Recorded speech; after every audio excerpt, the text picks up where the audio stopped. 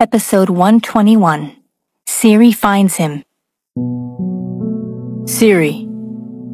She heard Gary's voice, thick with panic, but ignored him.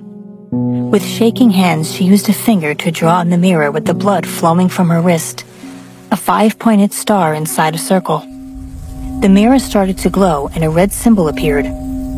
One large circle with 2 smaller circles inside it. Then 2 triangles appeared in one of the smaller circles, one inverted on top of the other. In the middle of the one triangle was another circle with symbols. 6 other symbols were scribbled in the inverted triangle in what seemed to be a magic spell. Ciri felt a rush of power flow through her. Her skin became as pale as the moon, her facial features became flawless, and her eyes turned scarlet red like the blood flowing from her wrist. Numquid ipse viverit, she asked in an unknown language. The meaning was, is he alive? The symbol disappeared and a message written in blood appeared, answering her question. Quod sit viver. He is alive. Her heart skipped a beat as she continued mumbling to herself. Osterid mihi. Show me. Her voice now reverberated with power. A gray, smoky, blurred image appeared in the mirror. Allan, she exclaimed, her heart skipping a beat. She stumbled and nearly fell. If she didn't believe in her magic, she would have thought he was dead. Allan appeared to be unconscious. Her lips trembled and her heart ached to be by his side. Allan, she said again, her voice cracking as she tried to keep her tears at bay. She reached her right hand shakily toward the mirror as if reaching out to him. Her eyebrows furrowed and her eyes reflected despair when she saw the blood seeping from Allan's head. His clothes were charred and his skin badly burned. His back seemed to have received the impact of the explosion. He was lying on the grass on the outskirts of a town. From the look of things, someone had dumped him there. No wonder they can't find him, she thought, covering her mouth with her hands. She felt like the world was closing in on her. He's been lying there for days, she thought. It's a miracle that he's still alive. Ube estis. Where is he? Ciri asked, her voice shaking. There was a sound of someone forcing the bedroom door open. Ciri knew she had to hurry. She was losing too much blood. Even though power was flowing through her, she grew weaker by the second. This was a deadly spell. If her father had been there, he wouldn't have allowed her to do it. An address appeared in the mirror, which she memorized quickly before the bathroom door burst open. Ciri's eyes became their usual brown color, and her facial features returned to normal. The words in the mirror disappeared. Everything looked ordinary. Ciri! Gary's panicked voice called her. He saw her standing in front of the mirror with her back to him. He was afraid she'd evaporate into thin air and disappear. Ciri! He called again, but she didn't respond. Gary looked at the floor and saw the pool of blood. His heart hammering in his chest, he rushed to her side. Ciri turned to him and muttered an address. Find him, please, she said before falling to the floor and losing consciousness. Gary pulled her upper body onto his lap and clamped his hand over her wrist, applying pressure to stop the blood flow. He wouldn't forgive himself if anything happened to her. He knew how much she meant to Allan, whose eyes would sparkle when he spoke about her. She was the sun in his dark world after his brother's death. Now that he wasn't with her, his friends would have to protect her. Gary lifted her to his chest, her legs over his forearms, and hurried to his car parked in front of the house. He was in a panic, his brain foggy. He had forgotten he was a doctor and could have performed first aid before rushing her out to the car. First Allan, now Ciri, he thought, hitting the accelerator. His Porsche fishtailed onto the main road, and he drove recklessly to the hospital's emergency room entrance. Surprise flashed through people's eyes when they saw him jump from the car, his shirt crusted with blood.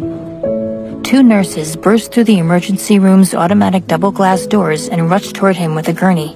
He watched as they lifted Ciri onto it and strapped oxygen over her nose and mouth. Guilt gnawed at him as he followed them. Suddenly, his phone rang, snapping him from his thoughts. He saw that it was Edward. What happened? Is she okay? Edward asked hurriedly. She slit her wrist, Gary answered. What? Where are you now? Edward asked. The hospital emergency room. Edward frowned when he heard Gary's tone. Are you okay? Edward asked, concerned about lacing his voice. I didn't get to her early enough. I'll never forgive myself, Gary responded. Edward heaved a sigh. Why is everything falling apart? He thought, and then said, I'm on my way. Text me the address. Gary suddenly remembered the address Ciri had given him in her plea. No, she gave me an address. She'd begged me to find him, he said forcefully. Edward's face creased into a frown when he heard this. What are you talking about? I think she was talking about Allan. She gave me an address before passing out, Gary repeated, his voice excited. I'll send you the address. I think you should go to New York. Don't worry, Henry and I will take care of everything here, Gary said. Edward turned to look at Henry and nodded. Okay, send me the address, he said. Richard groaned. His head was spinning, and his skin had the sensation of ants crawling on it. His eyelids felt heavy, and his throat was sore and dry. His mind was slowly trying to regain consciousness as he struggled to open his eyelids. When they fluttered open, sunlight was beaming through the window to his right. The room was quiet, but he could hear voices nearby, making him frown. Slowly, he lifted a hand to his head and realized it was bandaged. He remembered that he and Allan were attacked on their way to the airport. Panic clawed through him as he fought to sit upright, but the pain in his lower abdomen stopped him. Richard groaned. He hated feeling weak. Where is Allan? Is he okay? He thought, taking in his surroundings. He realized he was in an apartment bedroom. A woman opened the door. Her hair was tied into a messy bun, and her glasses were too big for her face. A trace of surprise crossed her face. You're awake, she exclaimed. Richard's face contorted with pain, and he frowned as he looked at her. Who are you? He asked huskily. The woman poured a glass of water and handed it to him. I'm Angie. I saw you lying in the middle of the road when I was returning from work. Your car was in an accident. Richard nodded. Why didn't you take me to the hospital? He asked. Angie shrugged. I saw a group of men pick up another man lying on the road and carry him to their car. They looked dangerous, so I waited until they left before I approached you. I thought if I took you to the hospital, they might kill you, like in the movies, so I brought you here instead. Richard stiffened when he heard what she said. You said they took the other man away? He asked forcefully. Angie stepped back in fright. Seeing the scared look on her face, Richard apologized awkwardly. Sorry. It's okay. Yes, they put him in a car and drove away. Richard's frown deepened. He knew that whoever had taken Allan was responsible for their accident. But who was it?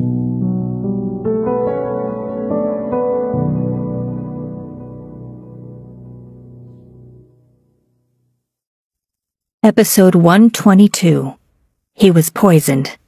Who was that man? Why did they take him away? Angie asked, snapping Richard from his haze. Can I have a cell phone? Richard asked, ignoring her questions. Whoever had taken Allan, he needed to find him as soon as possible. He needed to make a call. Angie nodded and removed her phone from her pocket, handing it to Richard. Once she had left, Richard dialed. After a single ring, the call was connected. It's me, he said weakly. Thank heavens! A relieved voice exclaimed. Richard furrowed his eyebrows as a wave of pain hit him. Trace this number and find my location. The pain forced him to take a deep breath before continuing. We had an accident. I've woken up in an apartment. The woman who brought me here says she saw some men take Allan away. I need backup to find him. Call Edward Collins. He'll know what to do, Richard said.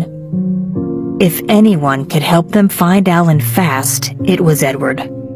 I'll do that right away, the man replied respectfully, not asking any questions. And make sure none of this is made public, Richard commanded. Yes, don't worry. We'll find you soon. Richard hung up and heaved a sigh. Thinking back, a realization struck him. Before the accident, he remembered that Allan had been poisoned, and the only suspicious person who came to mind was Mike Andre. But how had he poisoned Allan? It wasn't a simple plot. Whoever had planned this was a dangerous person. They needed to find out who it was. The sooner, the better. The door opened, and Angie came in holding a tray containing a bowl of oatmeal and a mug of coffee. She placed the tray on the table by the bed. Eat. You need your energy. You've been sleeping for 3 days. Richard stiffened. What? 3 days? He exclaimed in panic. Angie nodded. She was getting used to his harsh tone and didn't react this time. Richard's heart hammered hard in his chest. Allan's been missing for 3 days. Where have they taken him? Is he alive? He wondered. He knew he needed to find Allan quickly. If something happens to him, I'll never forgive myself, he thought miserably. Richard tried to get up, but the moment his feet hit the floor and he stood, he staggered. If Angie hadn't caught him, he would have fallen to the floor. Where do you think you're going? She scolded him, helping him sit back on the bed. I need to find the man that was with me, Richard said anxiously. Angie frowned. I don't think he was alive from how they were carrying him, she said gently. When she saw the look in Richard's eyes, she stepped back in fright. There was a deadly silence in the room. Angie's words echoed in Richard's ears. But he couldn't have died. He reasoned to himself. He didn't want to believe it. Allan wouldn't die so easily. Even though you want to find him, you need to eat first and take your medication. After that, we can search for him. Richard frowned and stared at the woman in front of him. What? Angie asked, a confused frown on her face. Richard's intense gaze was making her uncomfortable. Why did you save me? He asked. He had been trained to do the saving, and now that someone had saved him, he felt perplexed. Angie shrugged. I think anyone in my shoes would have done the same thing. Now eat before the oatmeal gets cold. I'll dress your wound afterward. Richard raised his eyebrows. You've been taking care of me? He asked. Angie nodded. Yes, I'm the doctor in this town, she replied. Richard didn't say anything. He stared at the oatmeal and his stomach growled. Are you afraid that I'm going to poison you? Angie asked, rolling her eyes. If I wanted you dead, I would have killed you before now. Richard looked up at her and then at the food on the table. She's right. If she wanted me dead, she would have done it already without waiting for me to wake up. He thought. He needed his strength to search for Allan. He started eating the oatmeal hungrily. Edward made calls to his men and to his pilot once Gary had sent the address Ciri had given him. Once he was on the plane to New York, he looked at the address and his brow furrowed in deep thought. Where did Ciri get it? And why was she so sure that Allan was there? Sir, we're about to land, his assistant said, snapping him out of his daze. There was a car waiting for them at the airport. He gave the address to the driver before impatiently snapping, Let's go! When they reached the location, his phone started to ring. Edward ignored the call, but the person calling was persistent and kept ringing back. He eventually took his phone from his pocket and answered the unfamiliar number. XX11087, the person said, reciting a series of codes the moment Edward picked up the call. He recognized the codes as identities given to persons in the military. Edward's eyes narrowed. What's the emergency? He asked coldly. He was in a hurry to find Allan and didn't want to deal with any other problems. Reporting a call from Nightmare. There has been an accident. We need your help to find our captain, the caller said without beating about the bush. From what he was hearing, Edward realized that Richard was not with Allan. Copy that. Find Nightmare. I'll take care of the rest. All right, sir. Edward hung up and turned to look at the men with him in the car. Find him. Make sure you leave no stone unturned. he commanded. "Yes, sir." They chorused in unison and left the car to begin their search. Half an hour later, they hadn't found anyone.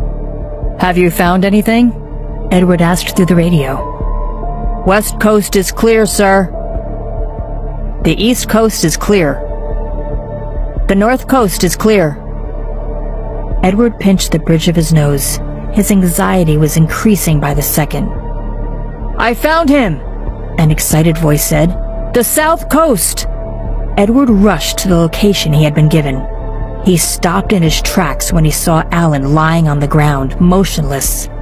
He couldn't bring himself to move another step closer. He looked at Allan's pale face covered with blood. "Is he alive?" he asked hesitantly. He was in a panic. "Yes, he has a pulse, but it's extremely weak. We need to hurry, or we might lose him," the man bending over Allan said. Edward nodded and turned to look at his assistant. "We have to transport him to the mansion." Edward's men lifted Allan carefully and carried him to the car. A hospital had already been set up at the mansion. Before coming to New York to find Allan, he had organized a team of the best doctors to treat him when he was found. He hadn't wanted to risk Allan's life by taking him to an emergency room at a hospital. It took an hour to arrive at the mansion. Allan had weakened further, and the doctors were surprised that he was still alive. They started treating him at once. Edward sat on a chair and tapped his feet while they worked on Allan. He was waiting for them to report any news. While waiting, he couldn't help but think about what was going on. He wondered what had caused Allan and Richard's car accident. From his investigations, he knew they had visited Mike Andre to sign the contract and that an unknown man was leaving when they had arrived, so he was highly suspicious of them. He had also seen that Allan's lips were blue, so he suspected that he had been poisoned. Only a few people knew Allan's real identity when he was in the military, so it was unlikely to be an enemy from his military work. Edward's phone rang, snapping him from his thoughts. He saw from the caller ID that it was Gary.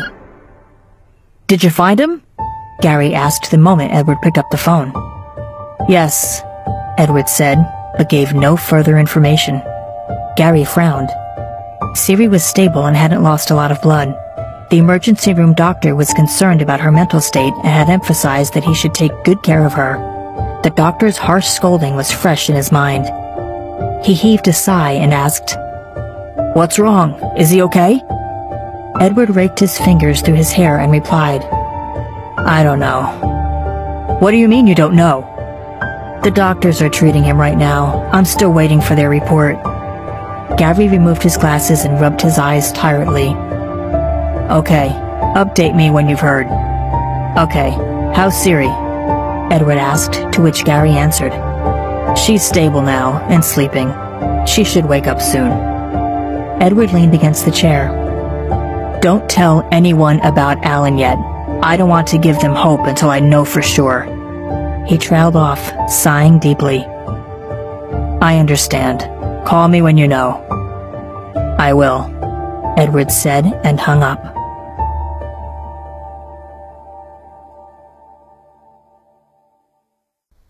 Episode 123. Don't Let Him Die. The moment Gary hung up, he made his way to Ciri's room to check on her. His heart jumped when he saw her bed was empty. "Ciri?" He called out, but no one replied. Flustered, he pressed the bell several times to call the nurses. 2 nurses hurried into the room. One asked, "Sir, is there a problem?" when they saw his panic-stricken face. "Where is she?" Gary demanded. The 2 nurses looked at each other, realizing the bed was empty and the patient's IV drip had been removed. A few drops of blood stained the bed sheets. "I'll check the bathroom," one of them said and hurried out. The nurse returned after a few seconds, shook her head and said, "She's not in there." Gary felt he was losing his sanity. He wanted this to be over. "Where is she?" he thought, trying to stay calm and think clearly. "Do you have a surveillance camera in the hallway?" he asked. The nurses realized that the patient and this man must be important because this was a ward reserved for VIPs. "Yes, sir. I'll call security," came the answer. "Okay, tell them it's urgent." Gary said, following the nurses. A few minutes later, an agitated middle-aged man hurried towards Gary. The nurses had informed security that a patient in the VIP ward was missing, and they had informed the hospital's president. This was the first time a patient had gone missing, and he was worried about the hospital's reputation. A trace of surprise crossed his face when he saw Gary Frank. He was a well-known and respected surgeon. He had listened to his speech at a conference and had been impressed that a surgeon so young could have achieved so much. "Dr. Frank." The hospital president greeted Gary. The nurses opened their mouths when they heard the man's name and the president's obvious respect for him. They had heard about the famous Dr. Frank, but because he was low-key, only a few people knew or had seen him. They were excited by the prospect of meeting him that day. The doctor who had scolded him earlier was hurrying towards them and stopped in his tracks when he heard the president address Gary. He had heard his patient was missing, and he had come to investigate. He was worried about the patient's mental state because she had slit her wrist. He had assumed Gary was the reason that she had done that to herself, so he had scolded him earlier. But he knew of Dr. Frank and idolized his work.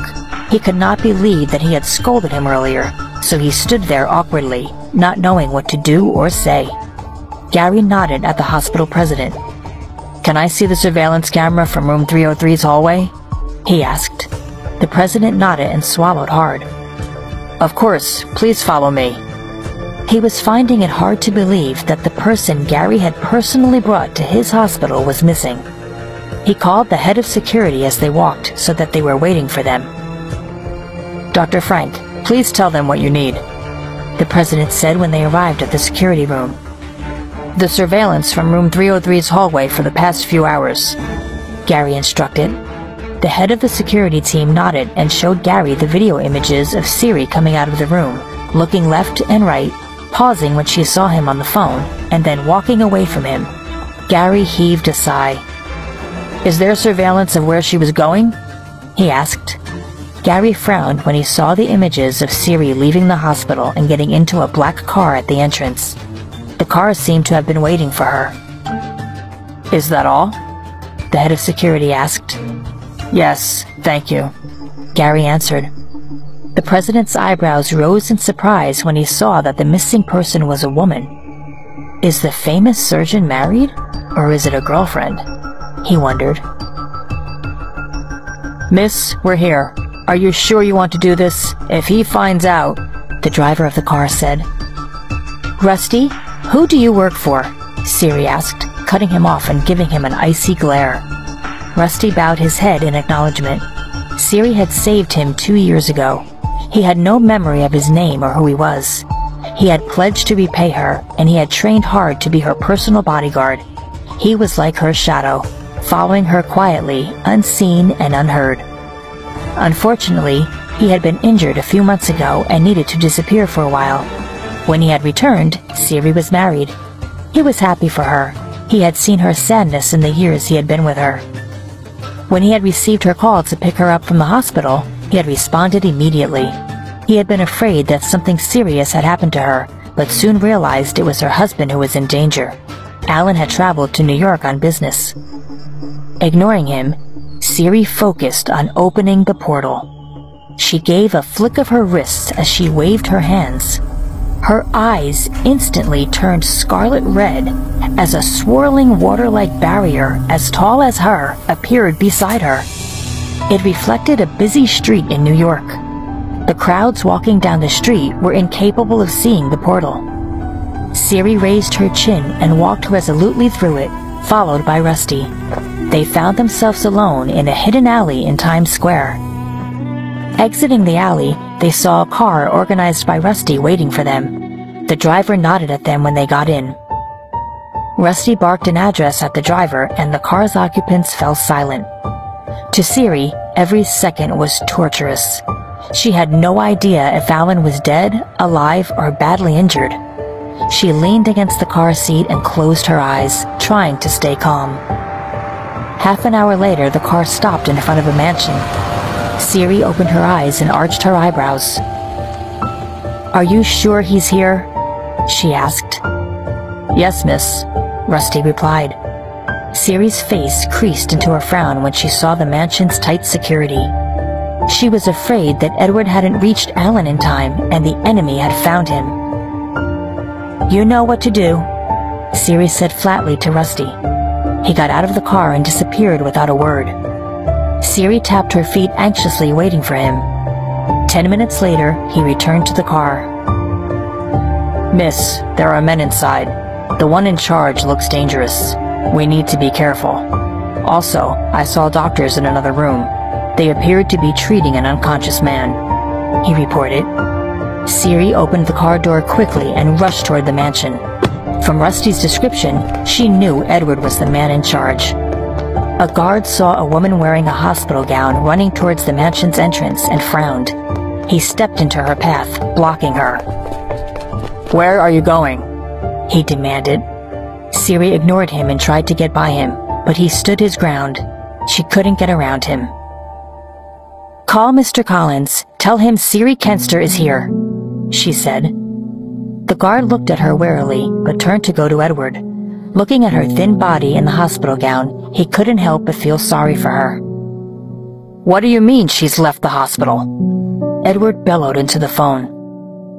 "A car was waiting to pick her up when she left the hospital, so I guess she's okay," Gary muttered defensively. Edward sighed. Suddenly, he heard footsteps and saw a guard running toward him. "Sir, there is a Miss Kenster here asking for you," the guard announced, not noticing Edward was on the phone.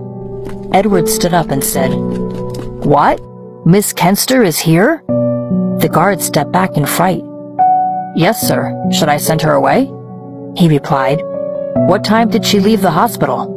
Edward asked Gary on the other side of the phone. 40 minutes ago, Gary replied, looking at his watch. "Then how did she get to New York in such a short time?" Edward asked, frowning. "She's there?" Gary asked, bewildered. "Let me go and see," Edward replied, rushing after the guard. He saw Ciri standing at the front door in a hospital gown. "Where is he?" she asked the moment she saw him. "Is it her?" Gary asked in confusion. "Yes," Edward said to Gary and hung up. He was stunned at seeing Ciri in New York at the mansion.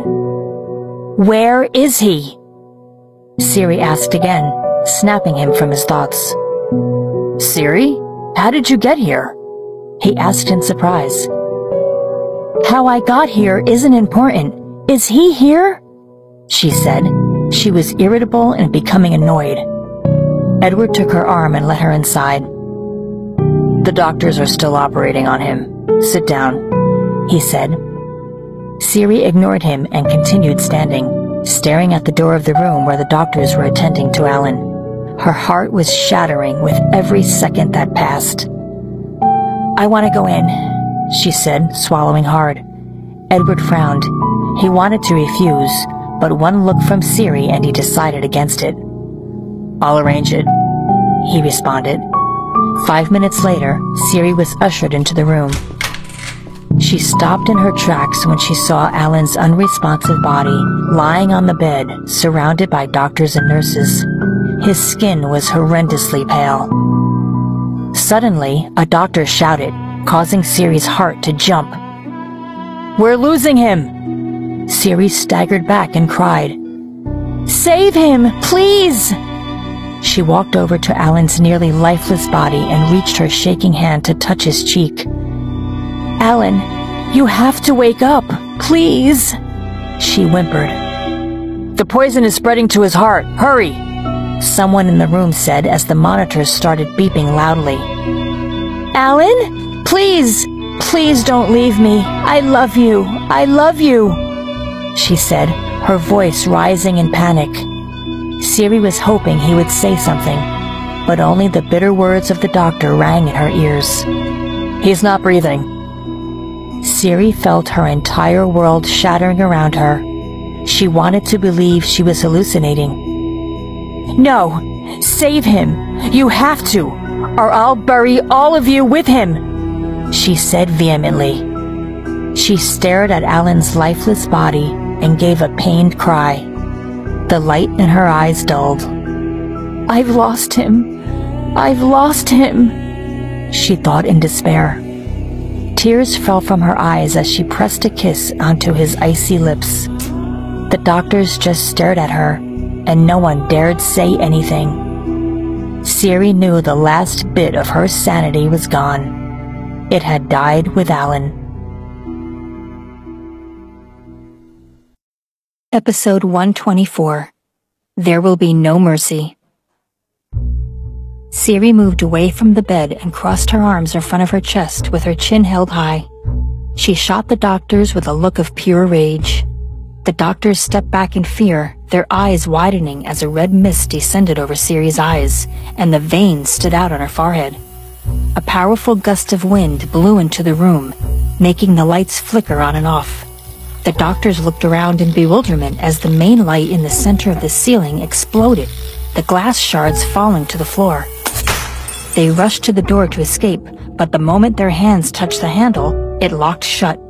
When the doctors realized they had no option but to stay in the room, they turned to look at Ciri with expressions of pure fear. She uttered a mocking laugh, and her sinister voice echoed around the room. "You have to save him!" she shouted. She looked from one doctor to another with an expression of such intensity that the physicians felt more powerless than they ever had before in the course of their careers. "I will bury you with him if he dies!" One of the doctors walked to Ciri's side and tried to put his arm around her in a gesture of comfort, but Ciri would have none of it. Before he could do so much as touch her, she slapped him as hard as she could on the cheek. The blow was so forceful that the man was flung clear across the room. He hit the ground hard, with a cut opening on the side of his head. Blood gushed onto the floor. "So, shall we start?" Ciri asked, twirling her hair playfully with one hand and jabbing an accusatory finger at the petrified doctors with the other. The doctors were too frightened to respond. Ciri shrugged. "How pathetic you all are!" Edward, who was waiting outside the room, heard a scream rend the air from the other side of the door and ran toward it. He knocked on it anxiously. "Ciri?" There was no answer, only more screaming and moans of pain. Edward rattled the door handle, but the door wouldn't open. "Why is it locked?" he wondered frantically. Adrenaline was coursing through his veins. He put his shoulder to the door to try to force it open, but even then it wouldn't budge. "What on earth is going on in there?" he thought. Inside the room, Ciri nonchalantly tilted her head to one side. She seemed detached, like a child forcing herself to play a game that did not really absorb her.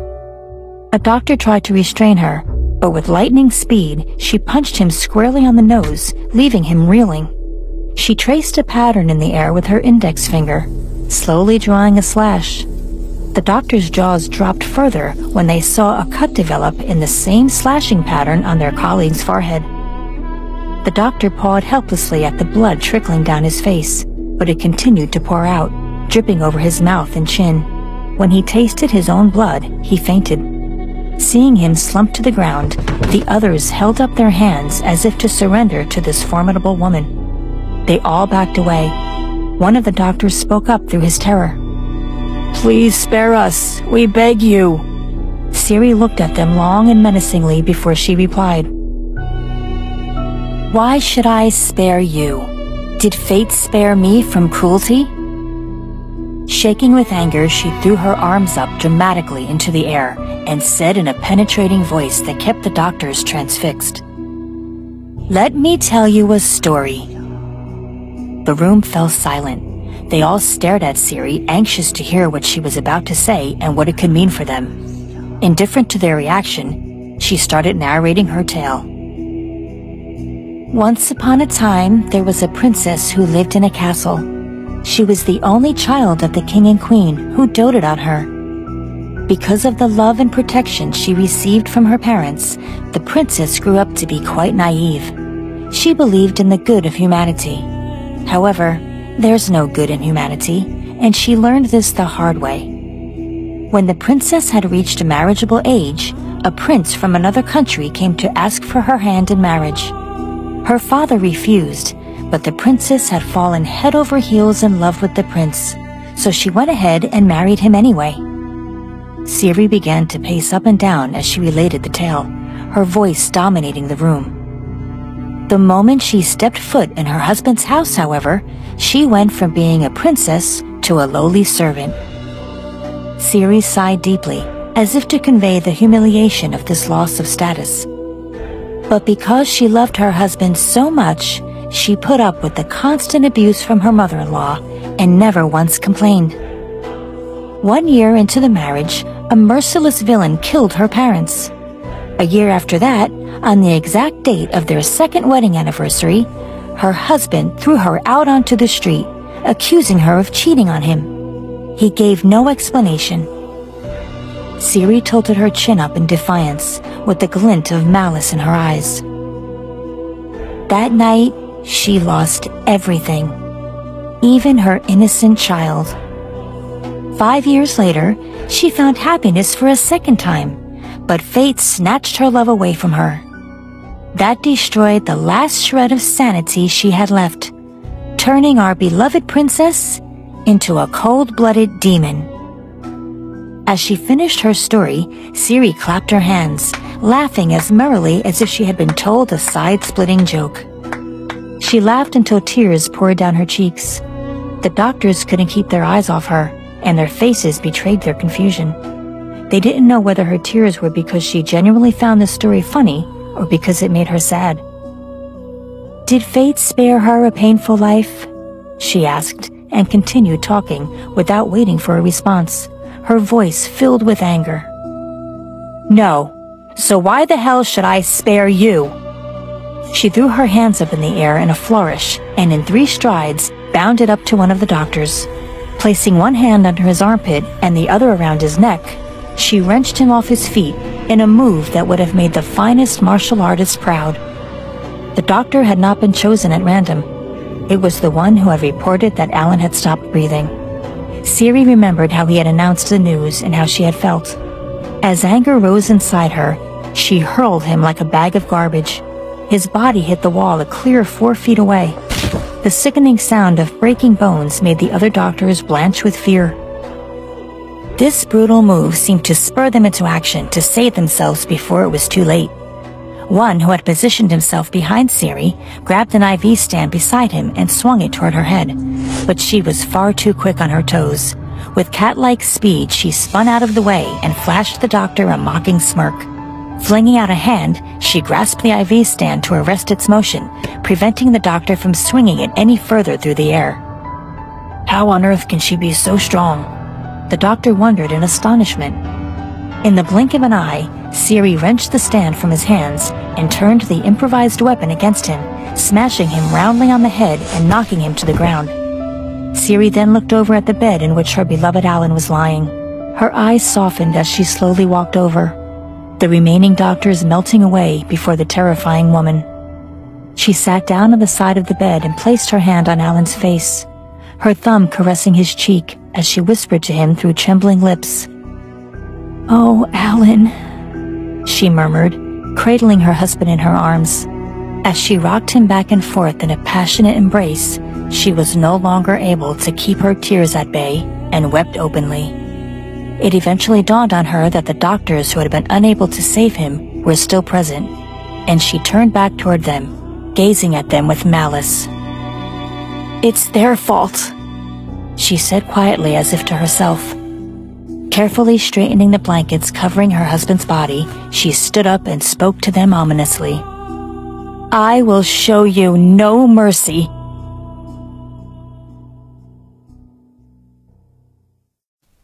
Episode 125, A Father's Intervention. Mason sighed as he contemplated the tower of papers stacked on his desk. He skimmed through a couple and sighed again as he wondered how long it would take to go through the whole pile. Picking up a pen, he began to sign and initial all the documents on the dotted lines. It was just as well that he had been doing his job for years. Otherwise, he would have to do more than just skim the papers to know what needed to be done. When only part of the document stack had been completed, Mason stopped his work and sat up straight. He could feel a strong emotion deep inside him, a presentiment that something ominous was happening. He stood up slowly and looked around. Mason had the reputation of a powerful man with great intuition, so as soon as Michael, his assistant, saw his boss's mood change, he knew something was up and approached him hesitantly to find out what was going on. "Is something the matter, sir?" Mason shook his head in response. He looked at Michael gravely and a few moments later spoke to him in a low voice that effortlessly dominated the room. "Check up on Ciri." "Yes, sir." As soon as he received his boss's order, Michael called Rusty. "Rusty, the boss wants to know what Ciri is doing right now, at this exact moment." "Well," Rusty said. His voice trailed off before he continued. "She's in New York, and she's inside a room." Mason could clearly hear the conversation and shot an intense look at Michael. He rose from his chair and walked deliberately toward his assistant. He began to speak to Rusty while Michael continued to hold the phone. "What exactly is she doing right now, Rusty?" Mason's voice was so thick with purpose that Rusty gulped nervously, but he wouldn't have dreamed of failing to answer his boss's question. "I'll find that out for you immediately, sir." With that, Michael ended the conversation. Barely a moment later, Rusty was breaking into the back of Edward's mansion, his identity concealed by the mask and gloves he was wearing.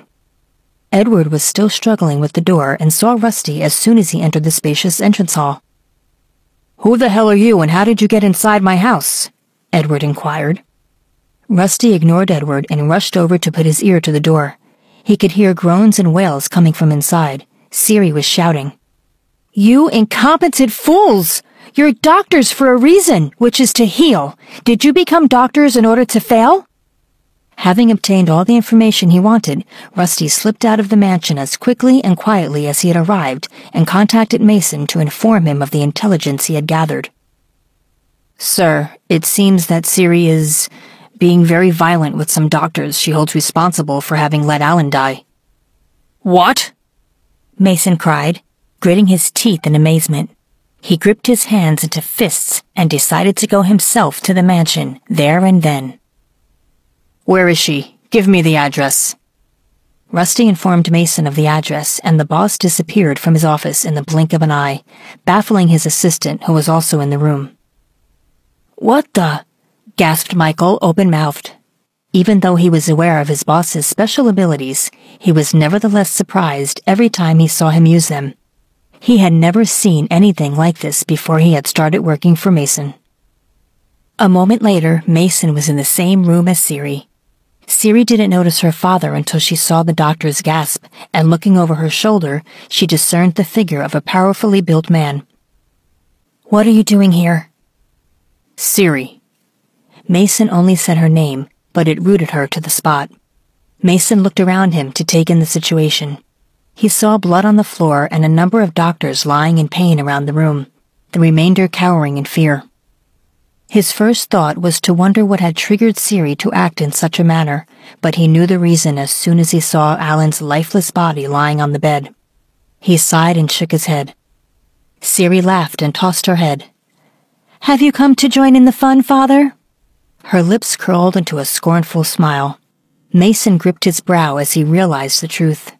His daughter had lost her mind. "Now listen, Ciri," Mason said to her in a firm yet understanding voice. "You have to stop. This isn't the right way to solve this." Irritation surged through Ciri as she heard her father's words. "It's their fault. They have to feel my despair. I will put them 6 feet under." "That's enough." Mason's voice echoed around the room as if he were speaking through a megaphone. "Do you really think that the man who loved you would want you to do this for him?" It had been a long time since she had heard her father's voice, and it was enough to bring Ciri to her senses. She trembled as she braced her legs to keep herself from falling to her knees. Her icy demeanor was suddenly shattered, and she felt scared and vulnerable again, in complete contrast to the murderous rage that had filled her a moment before. Seeing that his daughter had calmed down a bit, Mason went up to her, enveloped her in a strong hug, and dragged her out of the room with him. It looked for all the world as if Mason was just a parent who was dealing firmly with an unruly child, even though they were both adults with astonishing abilities. The doctors stared at the two as they walked out arm in arm. Mason was the sort of man who immediately commanded a room's attention, and then there was the fact that he had appeared suddenly, as if from nowhere. The doctors were intimidated and confused. When Mason and Ciri stepped out of the room, Edward was still in the hallway. He looked at them in bafflement. "How did you get in here, and who are you?" Mason ignored the question and let go of his daughter, but addressed her sternly. "If you had stayed in that room a moment longer, I think your sanity would have been lost beyond repair." Despite his confusion at what was taking place, the statement piqued Edward's curiosity. The door to the room was still ajar, so he glanced inside to see what had caused all the commotion. Edward stared in amazement and fear at the scene that greeted his eyes. The room was in chaos, and the floor was splattered with blood. But it wasn't until Edward noticed his best friend's body lying on the bed that his lips started to tremble. "Allan?" He covered his face with his hands to conceal the awful sight, but turned around when he felt a tap on his shoulder. It was Mason. "Best to step aside. What's going to happen can make you faint." Edward immediately knew that the man speaking to him was someone who possessed great powers, and meekly nodded as he returned to the hallway in a daze. "What the hell is happening in my mansion?" he mumbled. Before he knew it, the door behind him closed, and he saw that the man had gone into the room to be alone with the doctors and Allan's body. The doctors cowered in fear once more as Mason scanned them. They could tell that this man was even more powerful than the woman who had inflicted such violence on them just a short while before. "Please, let us go," they whimpered. "I will," Mason answered, causing a glint of hope to appear on the doctors' faces. Their eyes widened as they saw Mason hold up a hand from which a ray of light was emanating. "First of all, I'm just going to heal everyone and give you what do you call it?" He knelt in front of one of the doctors and gave him a charming smile. "Selective amnesia." The doctors looked like they were trying to understand what this remark could mean. "And after that, will you let us go?" The words came from the head physician who had suffered the most from Ciri's wild brutality. "Of course," Mason answered with a smile. He went to each suffering doctor in turn to heal them and erase their memory of what had happened. They then passed out on the cold floor. After that, he turned his attention to Allan. He walked over to him and placed a hand on his chest as a gleam of interest lit his eyes. "Interesting. Very interesting." Episode 126. It's Dangerous. As soon as Mason emerged from the room, Ciri rushed into his arms. Mason heaved a sigh of joy and patted her back gently. Ciri clutched his shirt. "Father." Ciri broke down and sobbed. Hot tears streamed down her face and soaked her father's shirt, piercing deep into Mason's heart. She struggled to breathe and held on to her father for dear life. It was as if she was drowning in a pool of acid. Mason said nothing. He just held her close. This was his precious daughter. She had been a young woman full of life, joy, and happiness, and Mason looked back to the time when a single smile from Ciri could brighten his mood. But one day everything changed. Her smiles had ceased and the light in her eyes had disappeared. From then on, whenever she had smiled, it had seemed like a tedious task she was forcing herself to do. Her eyes had become blank. Whereas she had once radiated confidence, she had become lifeless. Until she met Allan. Even though Mason had been against the rushed marriage, he had seen how happy this man had made her. And as a father, that was all he wanted, to see his daughter happy. So Mason had said nothing, and he had allowed them to be together. But as usual, fate had been cruel to his daughter. Ciri pulled away from her father and looked up at him. In turn, Mason looked down at his daughter's dull and empty eyes. They made him feel like he was dying as well. He stared at her as tears slowly rolled down from her face. Her shoulders slumped. "Please, Father," Ciri managed to choke out. "Please save him." Her voice cracked and caught in her throat, so she closed her eyes and waited for her father's response. The only person who could save Allan was her father. "My dear Ciri," Mason's voice was so gentle that Ciri opened her eyes and again looked full into her father's face. Her chest was as tight as if someone was sitting on it, so tight that she could hardly breathe. As a diabolical thought occurred to her, Ciri stepped back, a crazed smile on her lips. You don't want to, Father? Her mouth quivered. Ciri, you know it's dangerous. There are many dangers inherent in waking up a dead person. No! Ciri screamed, and she thumped her father's chest. I will not accept it! Bring him back! With that, she fell to the floor in a disheveled heap, her grief pouring out in a flood of uncontrollable tears. Gut-wrenching sobs racked her chest.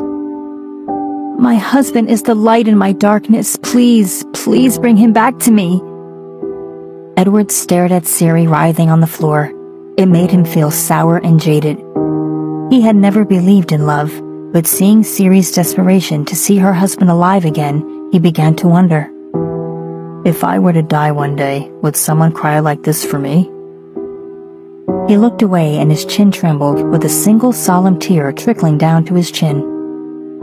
Although he managed to maintain an outward calm, Edward's heart and mind were tangled and confused. He couldn't even remember the last time he had cried. He hadn't cried when he had lost his cat as a child, or even when he had been kidnapped and tortured at the age of 15.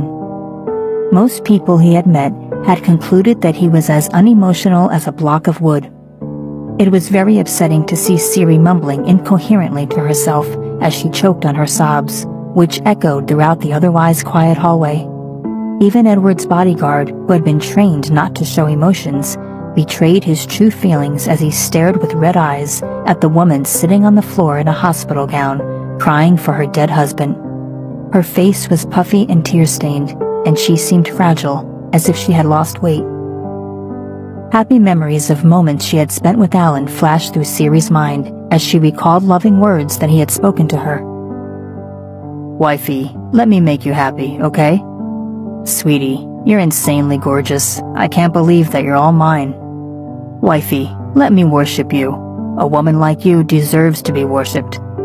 Yes, it's true. I'm crazy in love with you. You mean everything to me, sweetie, and we're going to grow old together. His words echoed in Ciri's ears, but the memory of them only served to deepen her despair over his death. Liar! She bellowed, surprising the people around her, who didn't know what she was talking about. She bowed her head. I can't believe I fell for his lies. It was at that moment, with her eyes cast toward the floor, that Ciri felt someone lift her chin. She looked up and she reeled back with surprise as she saw a familiar pair of brown eyes and a signature smirk she recognized all too well. Ciri scanned every inch of the man's body, reaching out her hands to touch him hesitantly. When she realized that the man was real, living flesh and blood, she blinked a few times, unable to believe the evidence before her eyes. It was as if nothing had happened. She hesitantly pronounced his name. Allan? Sweetie. A soft smile was tugging at the corners of Allan's lips. Ciri's eyebrows arched in disbelief. But weren't you dead? I held your cold and lifeless body in my hands. Allan grinned and touched her nose. Maybe I really am dead, or maybe I'm just a figment of your imagination. Ciri extended a hand and touched his face. His warmth coursed through her and her heart leaped upwards with joy. I can touch you. You're real. Of course you can, silly. Ciri was overcome with happiness and began to weep again, but this time they were tears of joy. Allan's heart shattered upon seeing his wife's tears. He pulled her into a hug. Ciri hugged him back with all the strength she could muster, as if she was afraid of losing him again. And in truth, she was afraid that everything was just an illusion, and that Allan would evaporate the moment she let go of him. Ciri's tears soaked his shirt as she breathed in Allan's scent. It took everything Allan had to pull out of her hug and trail his fingers under her eyes to wipe away her tears. Sweet little ugly thing, he teased. Through her tears, Ciri rolled her eyes. Who are you calling ugly? Allan grinned happily and grasped her cheeks with both hands. Have you forgotten what I told you at our third meeting? Ciri knitted her brows in thought, causing Allan to smile with renewed passion. You're beautiful when you laugh, and on that occasion, I told you that you should laugh more often. Ciri smiled softly at the memory of the loving words. You see, sweetie, it's not so hard to smile. Smiling is the easiest thing in the world. They gazed into each other's eyes for what seemed like an eternity before Ciri again began to disbelieve what was happening. You're not real. You're dead. This is all just a hallucination, she whispered, her voice thick with sadness. Well, maybe. Or maybe this is all taking place within your subconscious. Or maybe it's your mind's way of preventing you from accepting the truth. Who knows? Ciri was dumbstruck at his comments and just stared with her mouth open as Allan continued to speak. Wifey, I didn't realize you loved me this much, and I have to admit that I'm happy to learn the extent of your love. I guess my patience and endless love paid off. Oh, and let's not forget the great sex. He gave her a subtle wink. Ciri snickered. Just as shameless as always, she thought. And now I can die peacefully, Allan said, his lips forming a smile of infinite sadness. Ciri looked aghast at these words. But you can't leave me. You promised me that we would grow old together. I never said that I would leave you. I will always be with you. In here. Allan pointed a finger at her chest. I'll be there, always and forever. Ciri was frozen to the spot and her mind went blank. She couldn't move or speak, but she saw the intense emotion in his eyes. It made her heart skip a beat. I will always love you, sweetie. Even death can't stop me from loving you. And with that he was gone, leaving Ciri alone on the cold floor. She opened her mouth to let air in as her shoulders shook with sorrow. Tears and then more tears fell on her already wet cheeks as she whimpered with uncontrollable grief. Please, please don't leave me, she begged, but it was no use. Everything inside her shut down. Don't leave me. I love you. Darkness closed in around her. Ciri! Her father lunged and caught her head before it could hit the floor. While asleep, Ciri had a beautiful dream in which she was watching the sunset with Allan. Her head was resting on his shoulder as the chilly wind blew her hair. Allan put his arm around her, and they silently gazed upon the awe-inspiring gift of nature. It was the mellow voice of a child that broke the tranquility. Mom, I'm hungry. A girl of about 3 years of age ran towards them. Allan picked her up and placed her on his lap, ruffling her hair. Go call your brother, then we'll eat. Dad, can I have a chocolate after dinner? Ciri opened her mouth to say no, but Allan interrupted her. Yes, of course. My little princess can have anything she wants. The child beamed and ran away to call her brother. Ciri was critical. You spoil her too much. Allan merely chuckled and kissed her. If I don't spoil my daughter, who will? Ciri couldn't help but smile. As soon as she felt someone planting a kiss on her forehead, Ciri opened her eyes and saw a pair of warm eyes staring down at her. Episode 127. Never Again. Sweetie, you finally woke up. Ciri shook her head and opened her eyes. It was an extremely handsome man looking at her, but one whose face was bruised and lips were pale. Ciri traced her finger up to his forehead, which was covered by a bandage that had been wrapped around his head. She blinked as she looked at the man without uttering a sound. Have I been hallucinating again? She wondered. The man trembled slightly as she trailed her finger over his face, lips, and jaw, and finally cupped his cheeks in her hand. Allan flashed a smile and grabbed her hand, pressing his lips against her palm. I missed you, sweetie, he whispered, gazing tenderly into her eyes. He gripped her hand tightly and brought it to rest against his heart. The rhythm of Allan's heart beating fully brought Ciri out of her stupor. Allan? Her voice was faint but discernible. She searched in his eyes for signs that what was taking place was just an illusion, but all she saw was love and affection. "I missed you, wifey," Allan said, and as soon as she heard his voice and his personal term of endearment for her, Ciri's heart started beating harder than ever. "Are we in hell?" she asked dazedly. Allan's smile froze briefly before he burst into laughter. "Hell? "Aren't we?" Allan placed a hand on Ciri's forehead to see if she was burning with fever, but her temperature felt normal. "What would make you think we're in hell?" Ciri frowned and looked around her. She was lying on a white clinical bed with an IV drip beside her, but the rest of the decoration and furniture in the room told her that she was not in a hospital, or in hell, come to that. "Allan!" she whimpered once again. "Sweetie, tell me what's wrong."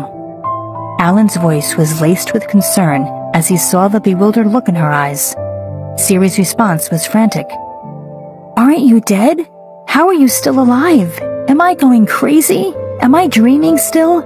How long have I been unconscious?"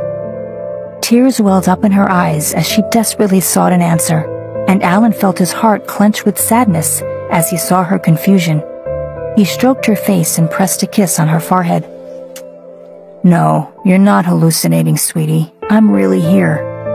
In response, Ciri sat up abruptly and flung her hand forward as hard as possible, slapping it across Allan's face. "What the?" he exclaimed. Ciri was surprised at how much her hand hurt after striking her husband. She looked up to see shock and confusion on Allan's face. Despite the pain and amazement he felt, Allan again reached out to stroke his beloved's cheek. "Sweetie, I thought you'd be happy to see me alive. Is this how you greet your husband after he's escaped the jaws of death?" "So you're real, and I'm not dreaming or hallucinating," Ciri said meditatively. "Wow, you're even scarier than your father." That made Ciri jerk up her head. "You met my father?" Some instinct made Ciri glance across to the door. She saw her father leaning against the frame, his arms folded across his chest. Upon meeting eyes with his daughter, Mason smiled softly and nodded gently before leaving the room to give the couple some time alone. When she realized that her father had also seen Allan alive, Ciri finally accepted that it was true. "You're alive! You're alive! Oh, Allan, I'm so unbelievably happy. I thought you'd never wake up again and that I was going to be left all on my own. I was afraid that my bad luck had caught up with me." Allan pulled her into his arms, hugging her tightly as if to engulf her body in his. Ciri felt calm and secure, pressed against the strong pulse of his heartbeat, while Allan kissed the top of her head and whispered into her hair. "Wifey, you've suffered so much. I'm so sorry that I didn't take care of myself and that I caused you all these problems." "I missed you too, Allan. I thought I'd never see your beautiful face again or be able to hold you in my arms. I was so scared. I was broken." "Sweetie, I'd have done anything to get you back. I'd have sold my soul to the devil." Allan didn't know it, but that's exactly what had happened. "I'll never leave you again, wifey," he said. "Like I promised you before, we'll grow old together and watch the stars together at night." "Never leave me again, Allan. I don't know if I'd be able to take it," Ciri said weakly as tears raced down her cheeks. Allan kissed the tears to wipe them from her face before crushing his lips onto hers. It was a hard kiss, driven by a desperate need. Ciri felt a shiver run down her spine. "This kiss feels somehow different," she thought. It was filled with so much emotion that Ciri thought it would consume her. But Allan then deepened the kiss, a kiss full of hope and love. "It's beautiful, isn't it?" Edward spun around when he heard the deep voice behind him, and stepped back in fear when he saw who it was. Never before in his life had he really experienced fear, but something about this man made him nervous. If he hadn't heard Ciri address him as father, he would have never believed that she could be his daughter. How can such a young and attractive man be a father? He wondered. Without a doubt, this was the most beautiful man he had ever seen. There was no other word to describe him. His presence and temperament made him seem otherworldly, and Edward felt a strong urge to kneel in front of him. For the first time, he realized that there were incredibly powerful beings on the planet. No, Edward thought. This man is definitely not from here. What's beautiful? He asked hesitantly. Young love, it's so full of hope and happiness, Mason said with a broad smile.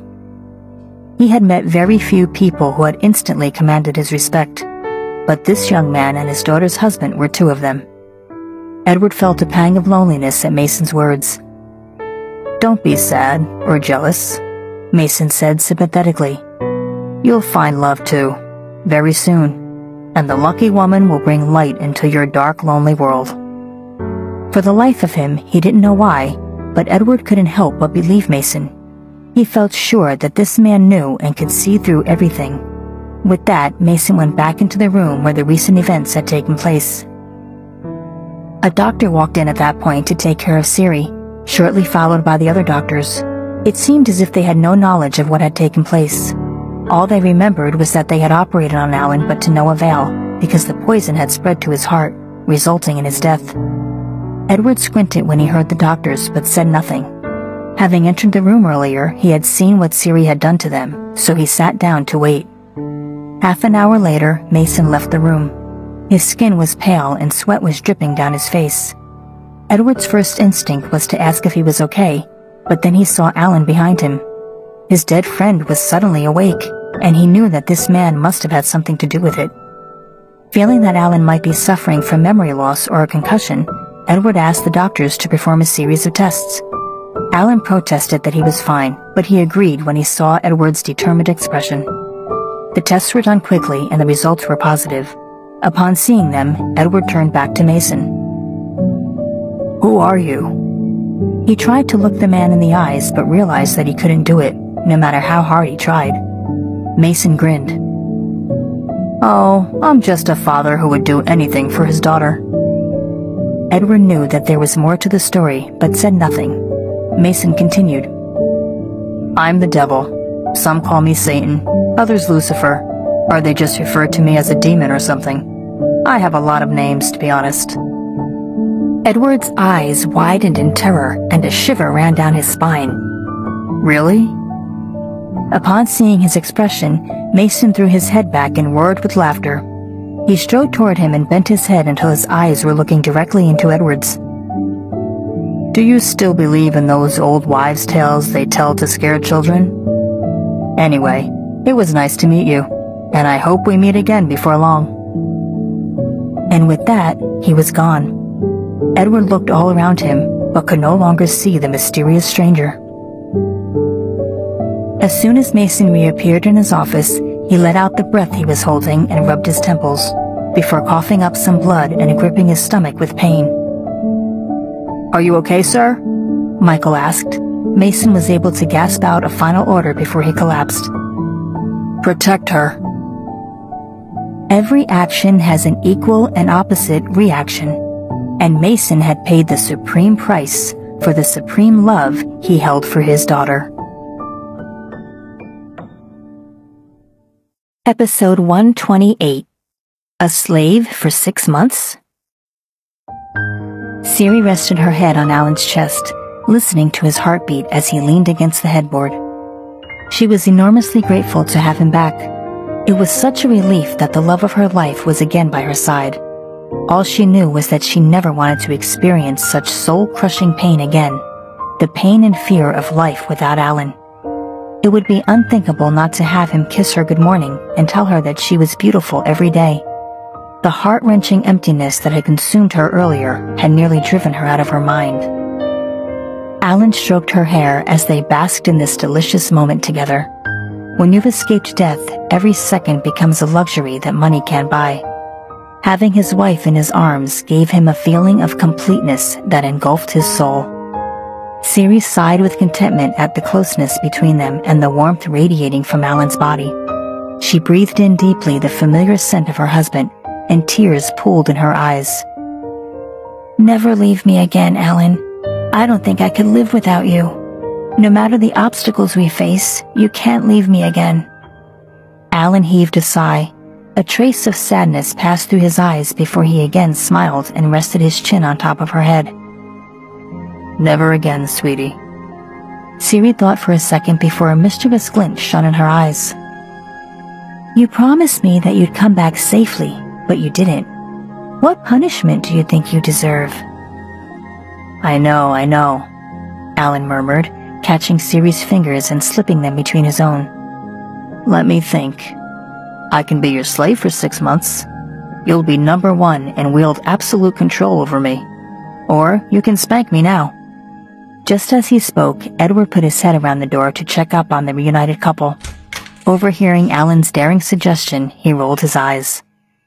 You guys are crazy, he thought, and he smiled as he closed the door gently behind him. The couple were so preoccupied that they didn't notice Edward's brief entrance. Knowing Allan, these two will surely do the deed, Edward mused, and ordered his bodyguard to stand a good distance away from the door to give them space. As he walked away, he took out his phone and contemplated what to tell his friends about everything that had taken place that day. The series of events was entirely beyond human comprehension, and anyway, he didn't want to risk the news leaking out. So he told the doctors to explain Allan's surprising recovery as the normal outcome of the ingestion of a very unusual poison, one that stops the heart from beating for a while, gives the appearance of death, but ultimately results in a full recovery. Even if the doctors didn't believe the story, they wouldn't have the courage to question him. What surprised the doctors when they performed their next checkup on Allan was not the absence of evidence of poisoning, but that there was nothing whatsoever wrong with him. He was extraordinarily healthy, much more so than the average human being. Edward and Allan were also greatly shocked at the test results. All Allan knew was that he was alive purely thanks to his father-in-law, so he didn't ask any further questions. Some things were better left unsaid. Later that day, Edward called his friends, Gary and Henry, launching a conference call to talk to them both at once. Both of them picked up immediately, and both blurted out the same breathless question, panic audible in their voices. Is Allan okay? Gary, the doctor of the group, had further questions. Where is he? Is he in a coma? Has he suffered a traumatic brain injury? No, he's fine. Nothing's wrong with him at all. Gary found it difficult at first to believe that someone who had been involved in a big car accident could be completely unharmed. Let me see him to confirm. Edward snorted. Leave him be. He's making up for lost time with his wife. Are you sure he's all right? Gary asked doubtfully. Absolutely. As soon as he gets up, we can have a video call so you can see him. And should I inform his mother? Edward furrowed his brows. No, if you told her, she'd come over at once. Let's wait until he gets up by himself. With that, the trio of friends ended the call. Ciri tightened her fingers as they clasped Allan's hands. But Allan, how did you get into an accident in the first place? Who do I have to kill? As soon as it dawned on her that someone had hurt the man she loved, her blood began to boil. Allan stroked her head gently, even as a murderous desire passed through him. He wanted to spend a relaxing moment with his wife, not to think about killing anyone. Sweetie, I'll tell you all about it later, but right now I just want to spend some quality time with you. He pressed a kiss on the tip of her nose. The kiss was gentle, yet contained many emotions. He looked deeply into her eyes. I was so afraid that I wouldn't see you again. His face betrayed his burning desire for her, while his fingers pushed strands of her hair away from her face, tucking them gently behind her ears. I need you, sweetie.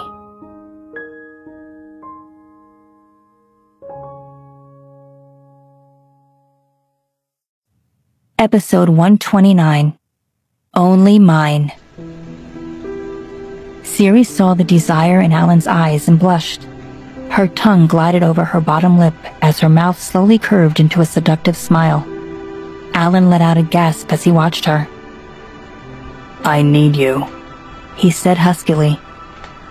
All right, Ciri said.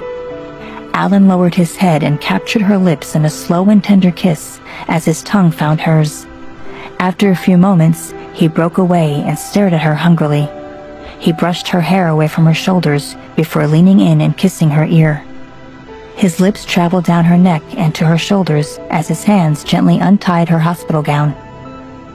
Ciri felt herself shudder under the touch of Allan's lips. His hands moved over her skin, making her shake with desire. She moaned, and her body began to move beneath him. A rush of excitement coursed through Allan, and he inhaled deeply. "You're so beautiful," he said as he kissed her again. "I love you, darling." He pulled back and looked into her eyes. Ciri could see the raw emotion in his stare, and it felt electric. She held her breath as he cupped her face in his hands, his thumbs lightly tracing the shape of her eyebrows. "You're absolutely lovely, and you're mine," Allan whispered. "I'm yours, and you are mine," Ciri said breathlessly. Allan took off his shirt and trousers, and Ciri swallowed as she looked at his body. He leaned in and kissed her again, more passionately this time. The intensity grew between them, and Allan held her tightly in his arms. Ciri was scared of hurting the burns on his shoulders, but her desire was overwhelming, and she gripped the bed sheets as they made love. Episode 130, A Breakfast for Two. Allan lay beside Ciri on the bed. His face was nuzzled into the crook of her neck, and they were both breathing rapidly. They stayed like that for a few minutes as they enjoyed the peaceful silence. After a while, Allan's body relaxed and his breathing steadied. "Are you okay, darling?" he asked softly. "Yeah, But she was interrupted by the sound of her stomach rumbling.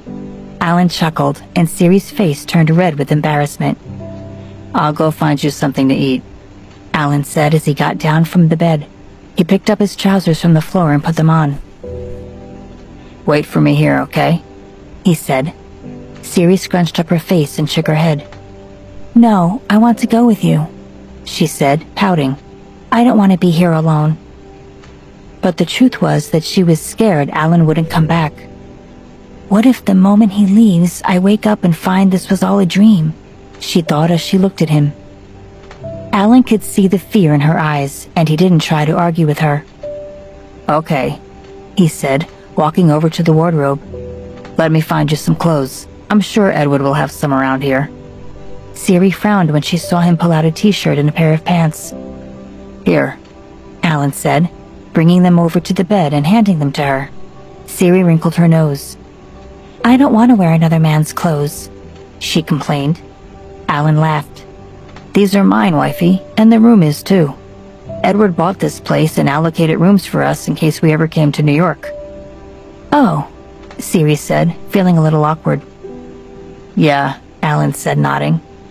"And because I rarely ever come here, the clothes are pretty much brand new." Ciri nodded and took them from him. She stayed on the bed as she put them on. When she was done, Allan lifted her into his arms effortlessly. "You shouldn't carry me," Ciri protested. "I can walk, and you just woke up. You have your back injuries. Won't they hurt?" she asked worriedly. "Don't worry, wifey," Allan said. "Your husband is strong, and I like having you in my arms like this." Ciri smiled and nestled into his chest. Allan brought her downstairs carefully and headed toward the kitchen. Ciri looked around. "Allan?" she called out quickly. "Mm-hmm," Allan replied. "Don't you think the bodyguards are giving us some weird looks? Do they know?" "Yes," Allan interrupted. "But you don't have to be shy. This is normal for a married couple." Ciri rolled her eyes and ignored him as Allan walked into the kitchen. "What would you like to eat?" he asked as he set her down on one of the bar stools. "I can get the chef to make something for you." "I'll eat anything as long as you feed me," Ciri replied. "Sir, ma'am," a voice behind them said. "Can I help you with anything?" Allan and Ciri turned and found an old man standing behind them. He was waiting patiently for their reply. "Yes," Allan said with a polite smile. "Please, could you make some oatmeal for my wife?" "Of course, sir," the man replied. 20 minutes later, the chef brought over a steaming bowl of oatmeal. Allan took a spoonful and blew on it gently before turning to Ciri with a soft smile. "Open your mouth," he said. Ciri obediently did as she was told, as if she were a child. It didn't take long for her to finish. Allan ruffled her hair playfully. "Good girl," he teased. "Do you want some more?" Ciri blinked and nodded, and he signaled to the chef. Allan kept his eyes on her as they waited for more oatmeal. He had found out what Ciri had done when she had heard he was dead and the distress that she had experienced. He knew that because of him, his wife had revealed her secret. She had risked her life to save his, and he was sure that if the news got out about her abilities, powerful people would come for her. People always feared the unknown, and Allan knew they wouldn't stop until they got rid of it. Fortunately, Edward had been the one to witness everything.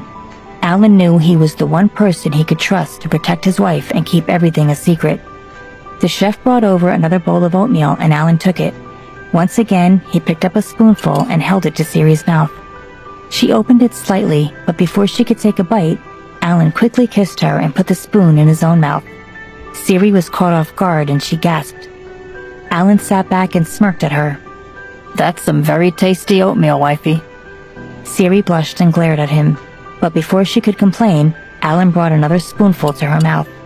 She went to take a bite, but he did the same thing again. Allan alternated between feeding himself and feeding Ciri until the bowl was finished. Edward arrived just in time to see the last few bites. "Seriously?" he said as he stood behind them and rolled his eyes.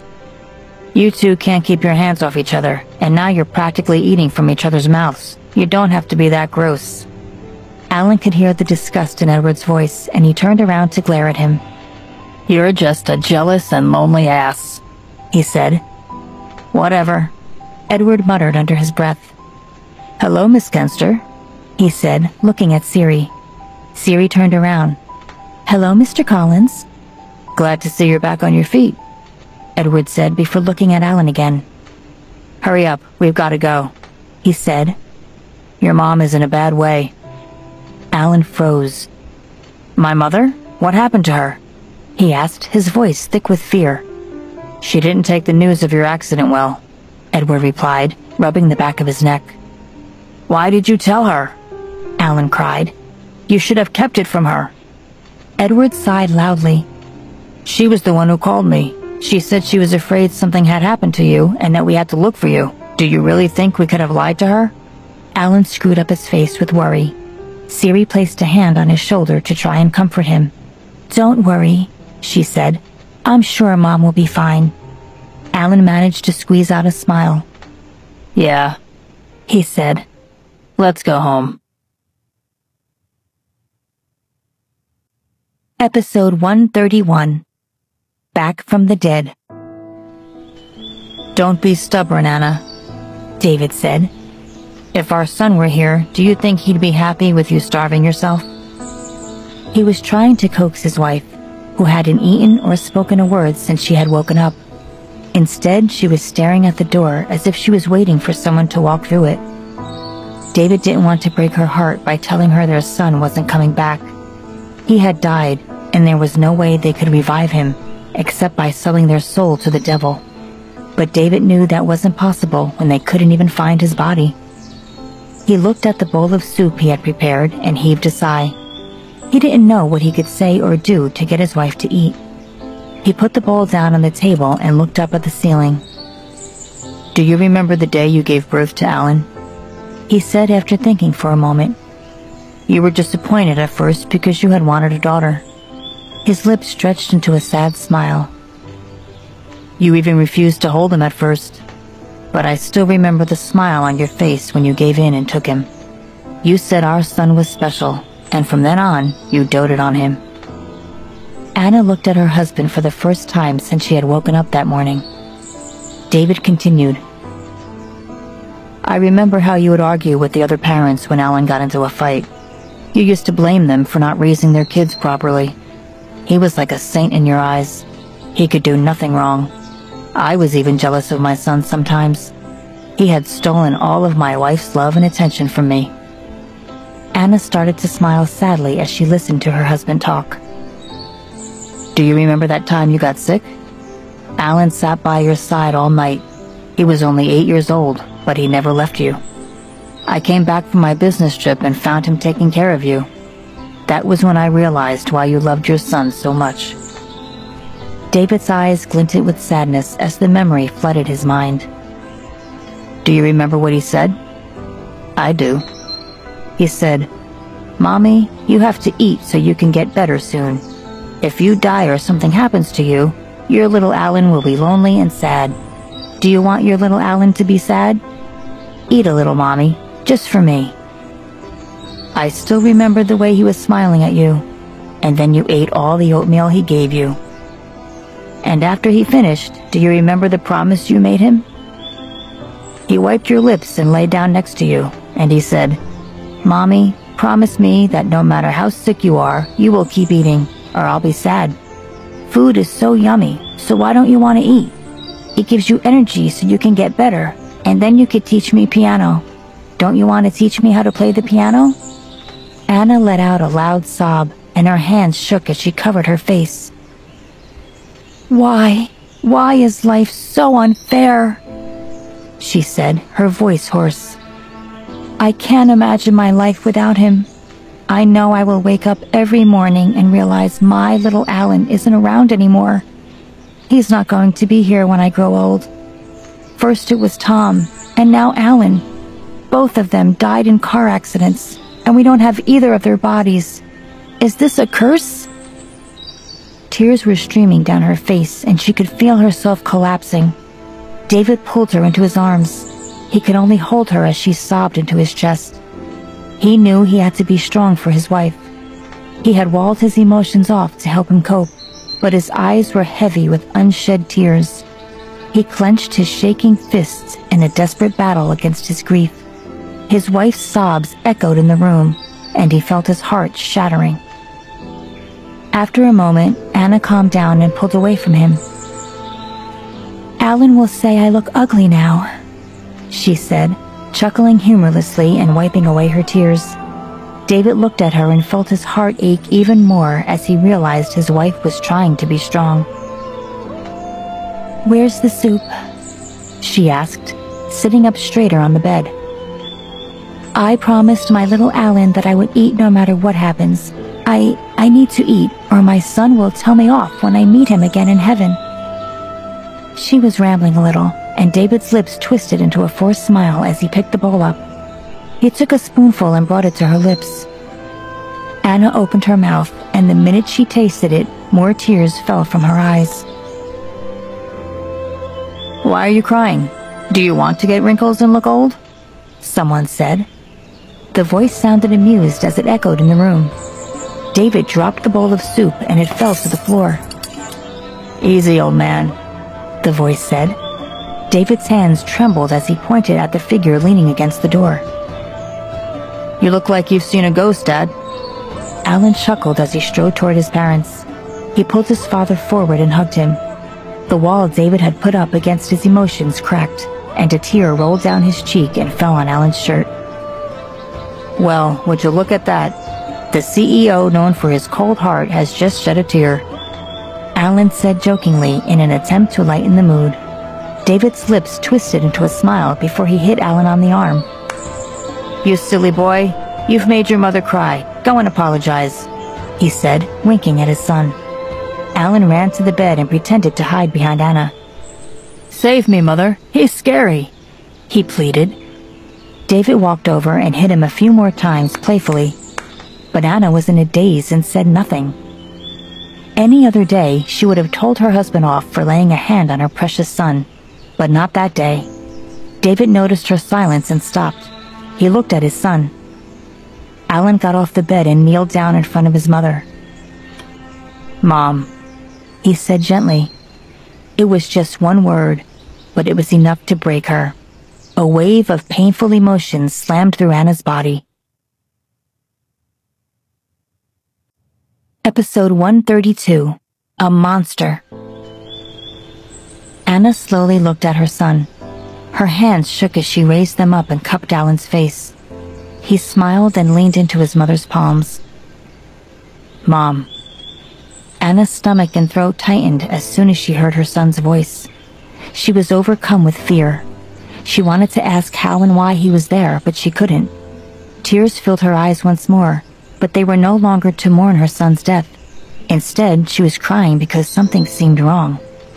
Anna could still sense the emptiness inside, and she thought fate was playing a trick on her. It felt like an overwhelming amount of nothingness pulsing in her very soul, and yet at the same time, she could feel the weight of the world on her heart.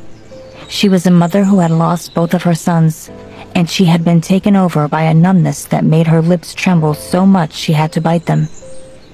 "Please say something," Allan said as Anna stared at him without saying a word. He was starting to panic, and he looked at his father for help. "Honey," David said as he placed his hand gently on his wife's shoulder. "It's our son. He's not dead, see? He's alive." "Mom, are you okay?" Allan asked, his voice filled with concern. Anna nodded slowly as the mist cleared in her mind. Finally, she smiled. "My little Allan is really alive," she said as she turned to look at her husband. "Yes, your little Allan is alive," Allan said, relieved. "How can I die? I still haven't taken you for a walk along the beach when you get old."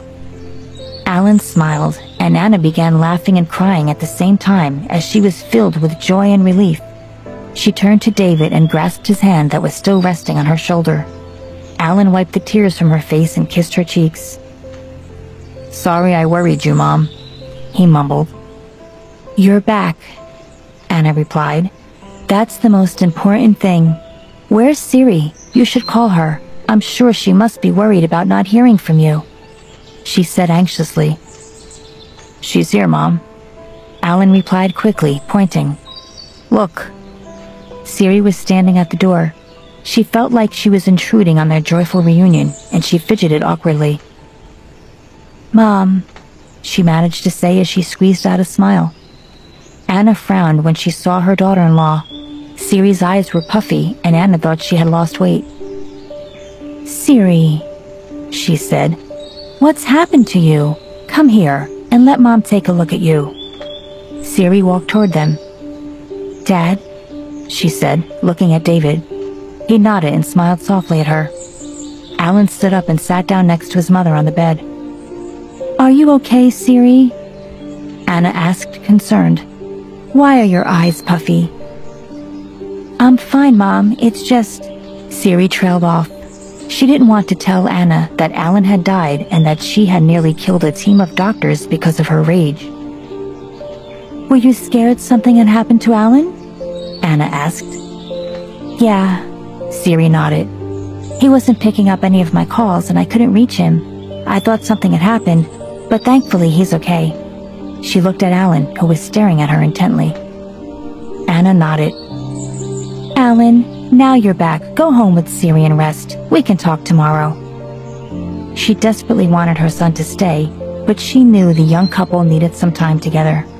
She was worried Ciri would misunderstand the situation, and she wanted Allan to have a chance to explain things. Anna took Allan's hand and squeezed it gently. She leaned over and whispered in his ear, "Make sure you reassure Ciri. A wife can get very worried if she doesn't hear from her husband for days, especially when she's scared something has happened to him." She turned to Ciri and smiled. Allan nodded and stood up. "I'll see you tomorrow, Mom." "All right," Anna replied. "Remember what I told you." Allan nodded again and said goodbye to his father before walking out of the room with Ciri. They went downstairs and found Gary and Henry standing in the lounge. Allan hadn't noticed them when he had arrived. He had been worried about his mother and had gone straight to his parents' room. He looked at his friends and noticed their eyes were puffy, and they had dark circles underneath. "What happened to you guys?" he said, raising his eyebrows. "You look awful." Edward was also in the lounge, and he rolled his eyes as he leaned against the couch. "Allan," Henry said as he rushed over and hugged him. "I was so scared. I thought I wouldn't see you again." He stepped back, and Allan frowned when he saw tears rolling down his friend's cheeks. "You're crying because you thought I was dead?" he asked awkwardly. "Yes," Henry nodded. "Oh," Allan said, turning to look at Edward. He was pretty messed up when he got the news about your accident, Edward replied, shrugging. He was staring at Ciri, who was standing beside Allan. Ciri could feel his eyes on her, and she returned his gaze. She could see that he was curious and knew he had questions, but she ignored him and looked away. Allan patted Henry's shoulder. "I'm here now," he said. "Don't worry." Henry nodded and wiped away his tears. Allan was touched by the actions of his friends. Never in his wildest dreams did he think that if something were to happen to him, Henry would cry about it. Nor did he think Edward would lose his temper when he was usually so calm, or that Gary would look after his wife. He smiled at his friends. "I'd love to catch up with you, but my wife's a little tired. I'll see you guys later, okay?" Gary frowned. "Are you sure you're okay, Allan? You don't have a headache or feel any pain at all? Did the doctors do any tests to check?" He asked worriedly. He was finding it difficult to believe his friend could recover so quickly. "Yeah, Doc," Allan replied with a heavy sigh. "I'm fine. I just have the burns on my back, but I'll live." Gary frowned, but he nodded. "I'll ask Granddad to give you an ointment that will help make sure you don't scar." "All right." Allan nodded. "Thank you for everything, guys." Edward rolled his eyes. "Just don't make me waste my time again. If you can't protect yourself, you should go back to the army, or I'll let you join my mafia." "Yeah, I love you too," Allan jokingly replied. Edward wrinkled his nose in disgust and glanced at Ciri. She was glaring at Allan, and it felt like the temperature in the room had dropped. Allan noticed and looked at her. "You know I'm joking, wifey," he said quickly. "How could I ever love such an ugly man?" He pulled Ciri into his arms as Edward and Gary shook their heads. "Let me take you both home before you make us all throw up," Edward said as he frowned at them. Ciri checked the time on their way back and realized it was 7:15 in the evening. She knew her grandfather would be worried about her, and she dialed his number as soon as they got home. Norman picked up on the first ring. "Grandpa?" Ciri said quickly. He coughed before replying. "Ciri, where are you? Are you okay? You said you were going to your in-laws, but you never came back or called me. Is your husband okay?" He tried to catch his breath, and Ciri felt a pang of guilt in her heart as she heard the distress in his voice. "I'm fine, Grandpa, and Allan's fine too. I came back to our place with him," she explained. "That's good," Norman replied. "As long as you're okay, remember to take care of yourself." "All right, Grandpa," Ciri answered. "See you tomorrow." "Okay," Norman said. Ciri hung up the phone and rubbed her temples. Allan had been waiting for her to finish. As soon as the receiver was down, he grabbed her shoulders and buried his head into her neck, breathing her in. "Are you okay, wifey?" he whispered into her ear. "Do you have a headache?" "I'm fine," Ciri chuckled. "It's just been a rough couple of hours. Aren't you going to ask me how I found you? Or why does my father look so young? Or how he was able to bring you back? Don't you want to know?" "No," Allan replied, shaking his head. "I know you have your reasons for hiding all of this. You revealed your secret because of me. I'm really sorry, darling." He turned her around and Ciri stared into his eyes. Aren't you afraid of me?" she asked. "I'm a monster." Allan laughed. "Yes, you're a monster. But you're a beautiful monster, and you're mine," he said as he gently tapped the end of her nose. "My beautiful monster," he whispered as he kissed her lips. Episode 133. Playing with Fire. "Thank you, darling," Allan mumbled. Ciri could feel his breath on her skin as he traced her face with his fingers, moving from her forehead to the tip of her nose to her soft lips.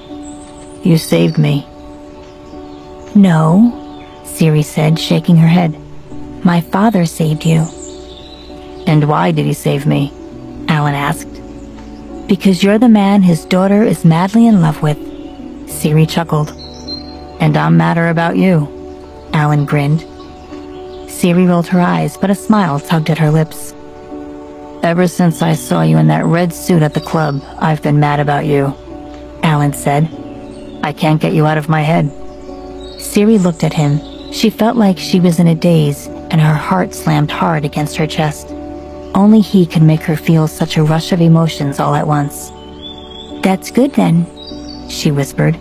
"At least I'm not the only one mad in this relationship." Allan's grin became wider. "Shall we take a bath?" he asked as he nuzzled into her neck. But no tricks," Ciri said with a stern expression. "I can't promise anything," Allan said, laughing. "Wait," Ciri said. "They've bandaged your burns. I thought they can't touch water." "Oh, I forgot," Allan replied. "I guess you'll have to help me then." Ciri let out a long and exhausted sigh. "Okay, I'll go get what we need. Wait for me in the bathroom," she said as she walked out of the room. She came back a few minutes later carrying a wooden stool. She placed it in the middle of the floor. "This will do," she said. "Sit." Allan undressed and sat down. Ciri's fingers touched his back. Even though she couldn't see his wounds, she felt her heart aching as she looked at the bandages. "Does it hurt?" she asked softly. Allan shook his head. "Even if it did, my wifey would make it better, right?" Ciri nodded. "If I find the person who did this to you..." But Allan pulled her onto his lap. Ciri blushed. "I don't want you to get your hands dirty, darling," Allan said. "I'll find whoever it was, and I'll make sure he experiences hell on earth."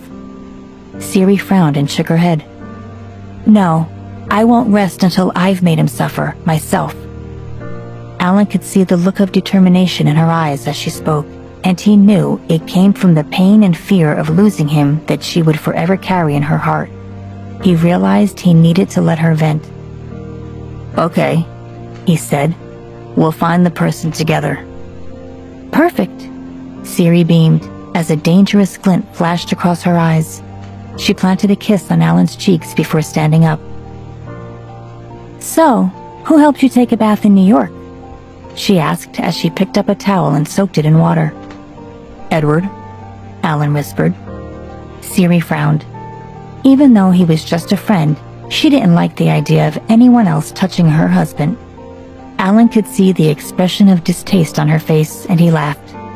"Wifey, you're becoming more and more possessive every day. Don't tell me you're jealous." "No," Ciri replied quickly. Allan watched as she pursed her lips together, annoyed. "Okay," he said. "I won't let anyone else touch me again without your permission. How's that?" "Good," Ciri answered. Allan leaned over and placed a kiss on her nose before finding her lips. "My possessive wife," he murmured as a slow smile appeared on his face. "So sexy."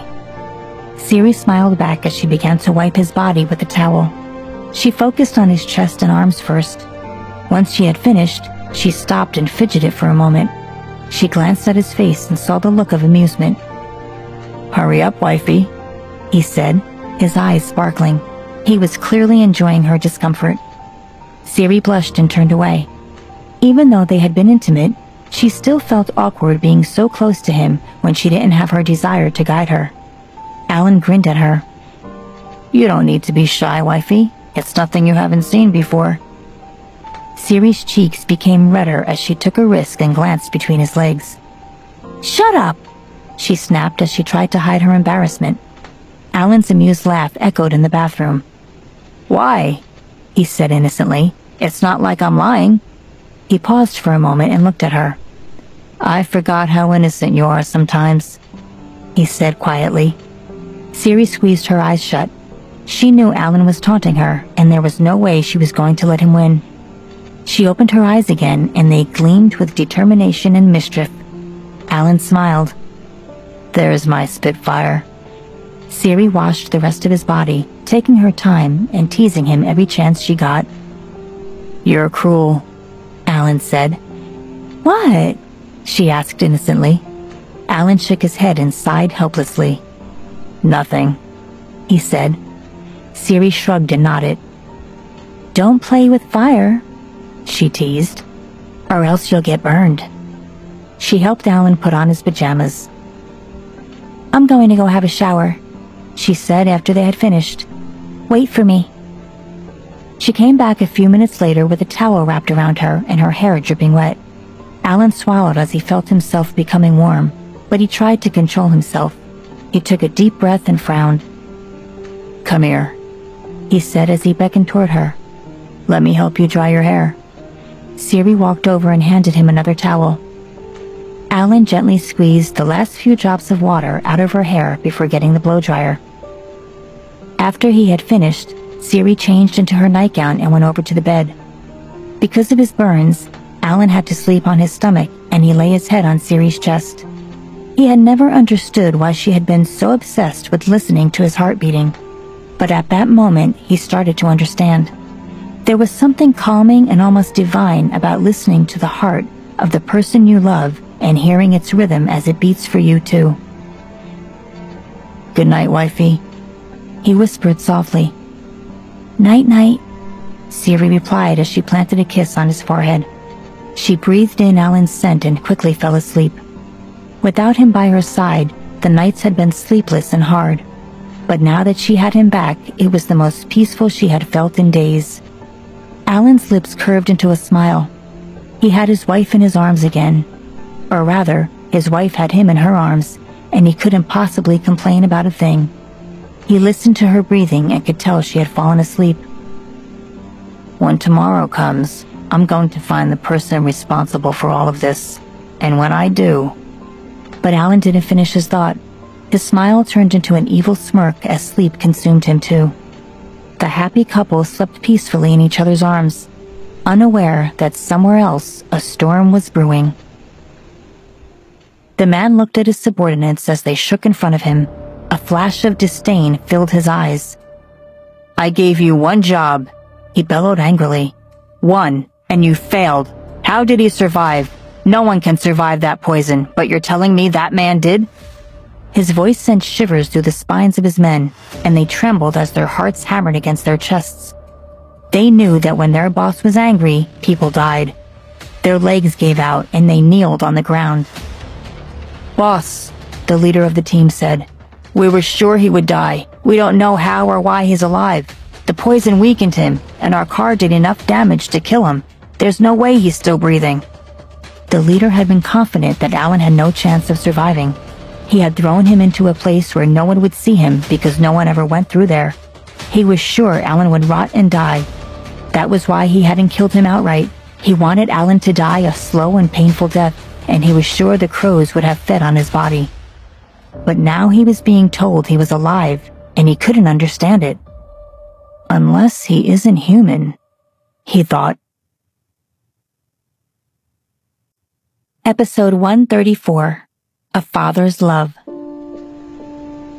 Ciri followed Allan into a room. Inside, a man who looked to be about 40 years old was tied to a chair in the center of the room. Next to him was a long rectangular table. A man dressed in military attire stood over him and was punching the man in the face. He stopped when he saw Allan walk in. "Boss," he said. Mr. Andre looked up from the chair. At first, he had thought that Allan's poisoner must have been responsible for ambushing him on his way back from work. But now, from the obsequious tone of voice of the man who had been hitting him, he knew that the person behind his kidnapping had just walked in. He swallowed nervously when he saw Allan standing in front of him, emotionless. Mr. Wellesley," he stuttered. He realized that Allan was going to get his revenge and there was nothing he could do to stop him. Allan ignored Andre and instead pulled out a chair from the table. "Sit down, darling," he said to Ciri. She looked at Allan and nodded before taking a seat. "Are you sad that I'm alive?" Allan asked as he took a step closer to Mr. Andre. He bent down so that he was face to face with him. Mr. Andre looked at Allan. He was breathless from the beating he had received, but he tried to speak. "No, I'm happy you're alive. I was afraid that something had happened to you. I haven't been able to sleep these past few days. My conscience wouldn't let me. I'm sorry." Allan raised his eyebrows as he listened. "So, you're admitting that you're the one who poisoned me?" "No, I mean yes, but it wasn't me," Mr. Andre replied quickly. "We've been in business such a long time. You know I would never hurt anyone. I was forced to." Allan turned to look at Ciri. She was sitting silently with one leg crossed over the other. Her face gave nothing away, and none of the men knew what she was thinking. Mr. Andre watched Allan and realized he hadn't yet decided on what he was going to do to him. "I was going to come to Boston personally to sign the deal," he added desperately. "But 3 days ago, I went to pick up my daughter from school when a man approached me. He used my daughter to threaten me. He said they had taken my daughter, and if I wanted her to live, I had to follow his instructions exactly.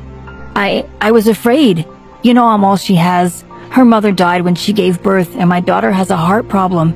She grew up with a congenital heart disease. Mr. Andre burst into tears before he could finish. He took a deep breath and tried to continue. "He told me to tell you to come to New York.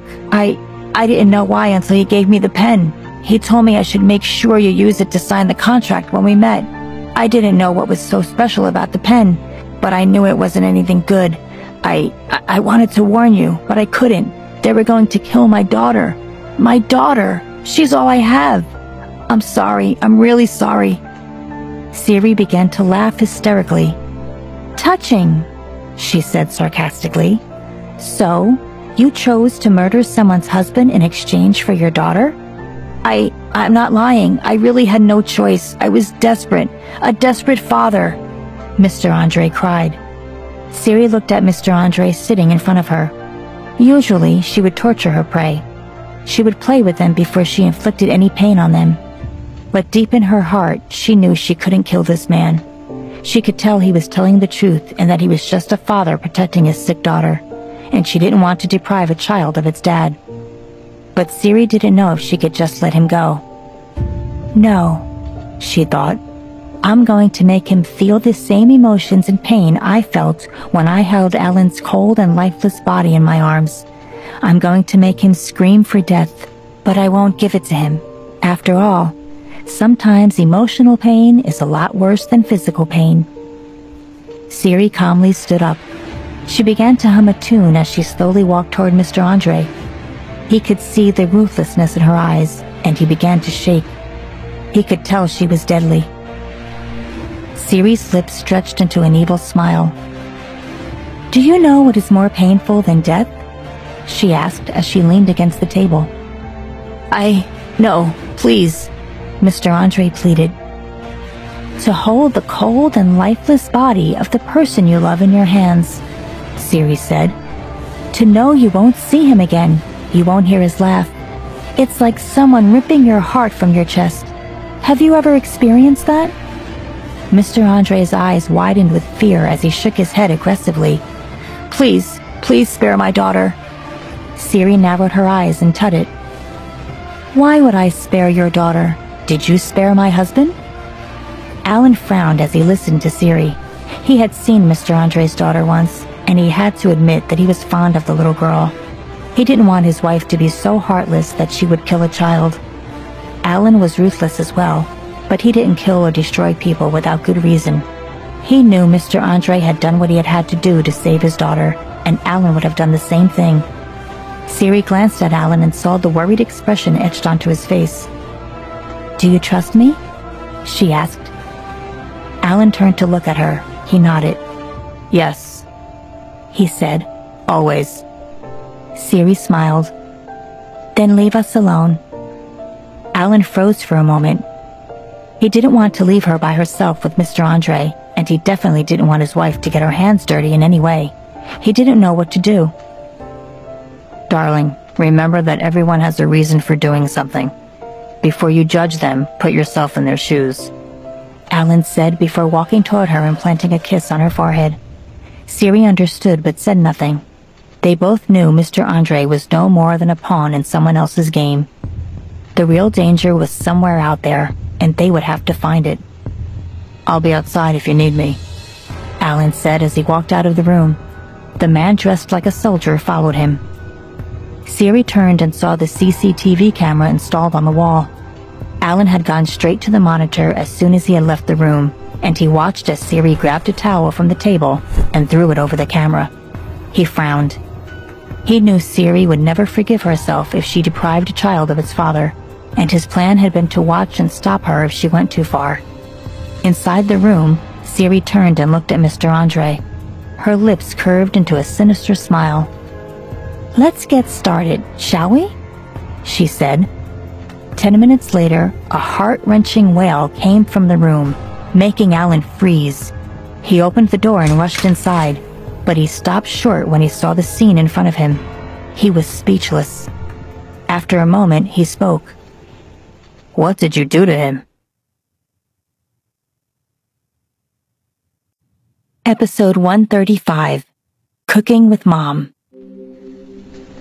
"What did you do to him?" Allan asked. Although Mr. Andre was a grown man, he was crying like a little child. He seemed to be in immense pain and looked like he had experienced an unimaginable loss. Ciri turned to look at Allan and shrugged.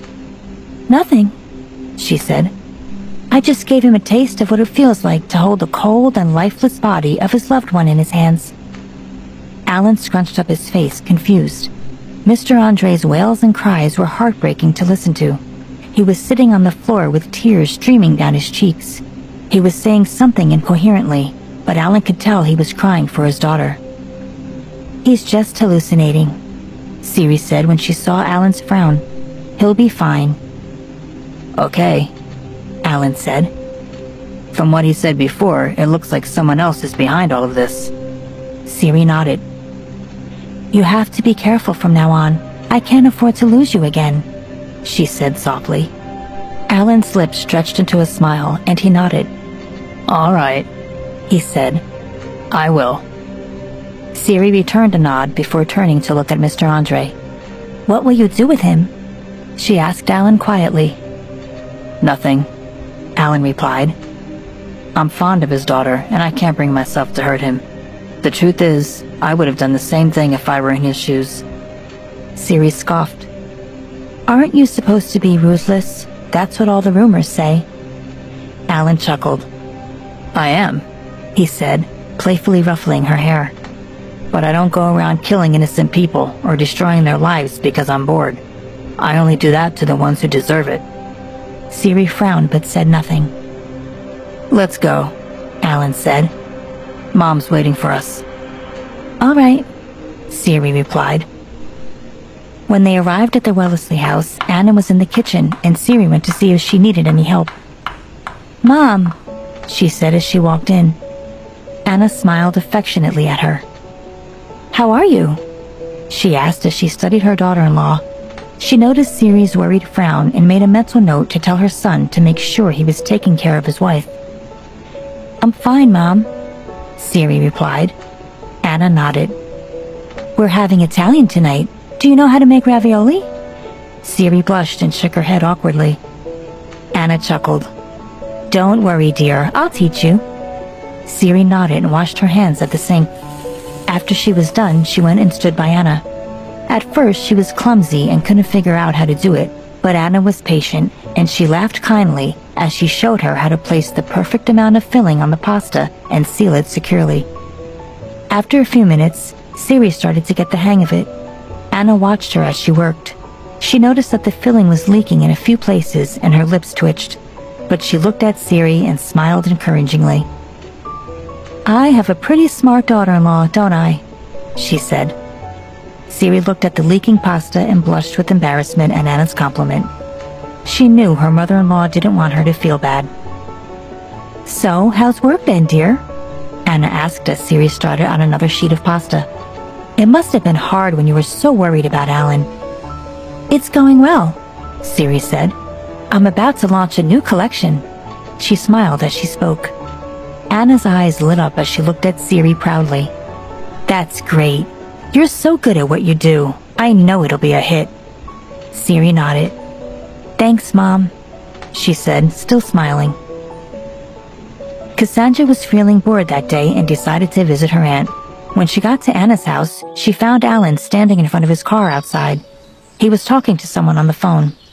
She quietly crept up behind him. "Boo!" she shouted. Allan calmly hung up the phone and turned around to look at her nonchalantly. "Seriously?" he said, playfully tapping Cassandra on the forehead. Cassandra pouted. "You're no fun." Allan shrugged and gently patted her head with a chuckle. "How are you, kiddo?" Cassandra frowned and crossed her arms across her chest. "Stop calling me that. I'm not a kid." Allan rolled his eyes. "Why are you here? Don't you have school?" "I'm fine because I want to be, and yes, I do have class, but I ditched it," Cassandra replied with a smirk. Allan replied. "Come on, let's go inside." Cassandra raised her eyebrows. She was sure Allan was going to scold her, but she was surprised that he hadn't. "Is your wife here?" she asked. As soon as Allan nodded, Cassandra ran into the house. She had wanted to meet Ciri after her company called her, but she had never gotten the chance. She called out for her aunt and heard Anna's voice coming from the kitchen. Cassandra walked in and found Ciri with her head down. She seemed to be concentrating hard on whatever it was she was doing. She had flour on her face and was wrapping something up on the counter.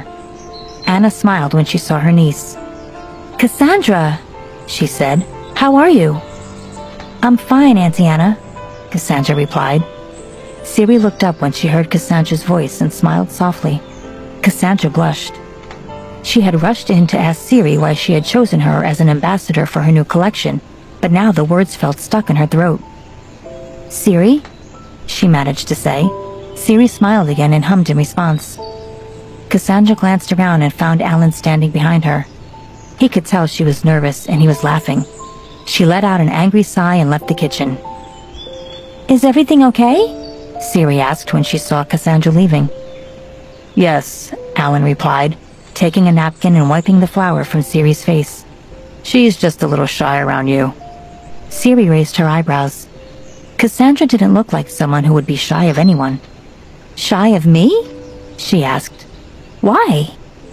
Allan chuckled and shook his head. "I don't know," he replied. "You can ask her later." Episode 136. You do like her. "Cassandra, the way you keep stealing glances at my wife is making me think you might really like her," Allan said. His deep voice filled the room and interrupted Anna, who had been talking to Ciri as they all sat around the dining table. Cassandra glared at Allan as his lips curved into a mischievous smirk. He turned to Ciri, who raised her eyebrows and looked at Cassandra. Cassandra could sense Ciri's eyes on her, and her face began to feel hot. "No, no!" Cassandra snapped at Allan quickly. "So, you hate my wife then?" Allan replied. He was clearly enjoying teasing his cousin. Cassandra trailed off awkwardly. "No, I don't hate her." "So, you do really like her," Allan continued. "Allan!" Cassandra shouted. Allan burst out laughing. "Don't you get any feelings for my wife," he said. "I don't care if you're my cousin. I will literally eat your eyes if you think anything bad about her." Cassandra wrinkled her nose. "That's disgusting and creepy." Allan shook his head. "Just protecting what's mine." Ciri rolled her eyes at Allan before turning to Cassandra. "Don't mind him. Is there something you wanted to say?" Ciri asked softly. She had felt Cassandra's eyes on her all day, and Ciri could tell they were filled with curiosity and awe. It was the first time anyone had ever looked at her like that, and it made her feel a little uncomfortable. Nothing." Cassandra hesitated. "It's just, you are so confident and elegant. Can we be friends?" She was fidgeting as she spoke. It was the first time she had asked someone that, and her palms felt clammy. Allan let out a hearty laugh. "Are you sure you're actually Cassandra? Did you hit your head or something? When did you want to be friends with anyone?" Cassandra's face burned with embarrassment. Anna was staring at Cassandra as if her niece were an alien. She had noticed how bright Cassandra's eyes were every time she looked at Ciri, almost as if a light was shining out of them. Anna knew that, deep down, her niece was still a child, and she was looking for validation from someone she genuinely looked up to. "Yes, we can be friends," Ciri replied. She could see the pain and hurt flickering in the girl's eyes. She knew that even though Cassandra seemed tough, it was all an act. "Really?" Cassandra replied. "Can we be friends?" Ciri smiled and nodded. "Yeah." Before she knew it, Cassandra was smiling brightly. That moment marked the start of a beautiful friendship between them.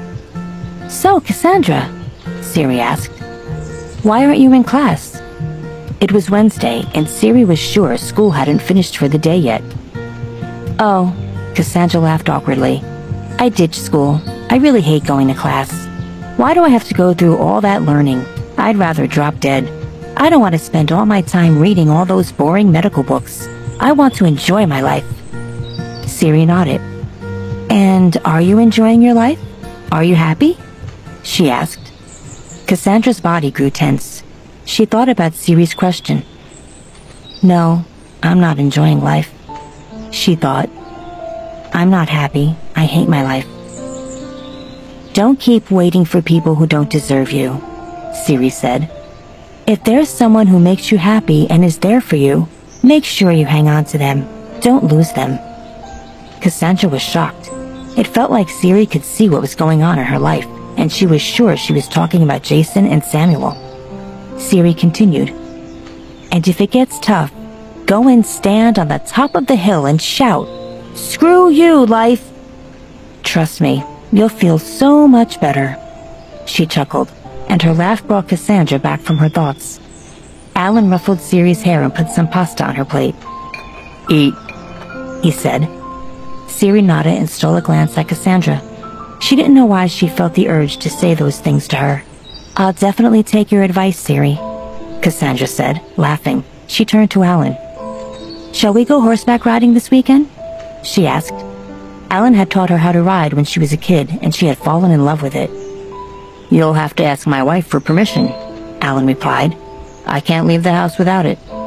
Cassandra rolled her eyes. "Seriously? Don't show off." "Yes, I'm serious," Allan replied. "Ask her, and if she agrees, I'll go." Ciri frowned. She was worried about Allan's injuries, and she didn't like the idea of him doing anything too strenuous and sporty. "Could you go next week, Cassandra?" she said. "Allan is still recovering." Cassandra's eyes widened. "You're sick, Allan? Why didn't you tell me?" she asked, pouting. "I'm okay," Allan replied, patting her head. "It's just a few burns. I'll live." Cassandra ignored Allan and turned to Ciri. "Okay, we'll go next week. Will you come too?" Ciri looked at her expectant expression and nodded. "All right," she said. "I'll come." "Okay," Cassandra replied, beaming. She turned back to her food. "Why did you choose me as the ambassador for your new collection?" Cassandra asked. She looked at Ciri, who was casually flipping the pages of a magazine. They had finished eating, and Allan had gone into the study to talk to his mother. Ciri and Cassandra were alone in the lounge. Ciri looked up and smiled at Cassandra. "Because you fit the theme of the collection." Cassandra started to fidget with her fingers. "I have a bad reputation," she said. "Aren't you afraid I'll destroy your company's reputation?" Ciri shook her head and shrugged. "Mine is bad too, but what matters is how you use something like that to your advantage." Cassandra nodded and smiled. For the first time, someone believed in her. She had to admit that it felt nice. "I won't disappoint you," she said. Ciri nodded. "Good." Episode 137. From a House to a Home. Later that day, Cassandra returned home and found her mother, Lily, waiting for her in the living room. Cassandra raised her eyebrows for a moment before ignoring her and heading straight to her bedroom. "Cassandra!" Lily shouted. Cassandra groaned and turned to look at her mother. She hated to admit it, but she had always thought she was particularly beautiful and elegant. "Yes," she said as she strode toward her. "Why didn't you go to school today?" Lily asked angrily. Cassandra yawned and rolled her eyes. The second she had seen her mother, she had known they were going to have another one of their usual fights. "Because I didn't want to," she replied, shrugging nonchalantly. "You!" Lily shouted. She could feel her temper rising, and she took a deep breath to calm herself down before continuing. "I know you've been skipping classes. You've not taken the exams, and I've been told that you smoke." Cassandra hummed to herself. Lily looked at the bored expression on her daughter's face, and her irritation continued to grow. She didn't know what she had done in a previous life to deserve a daughter like Cassandra. She couldn't understand why she didn't possess the same grace and class as the daughters of her high society friends. Cassandra seemed like a member of a gang in comparison. Cassandra saw the disgust and disdain in her mother's eyes. She laughed to herself, and the sound vibrated in her chest. What a fool I am to think my mother would actually like me, she thought. That one day she'd look at me with even a little bit of love and affection. You went on a business trip for ages, Cassandra said. No calls, no messages, nothing.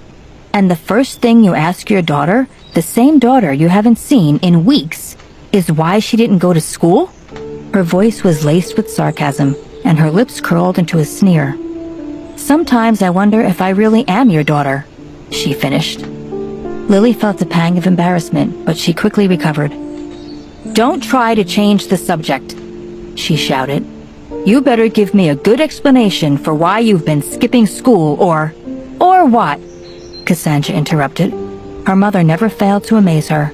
She never gave her daughter any words of affection, and Cassandra had always thought she only ever cared about herself and her reputation.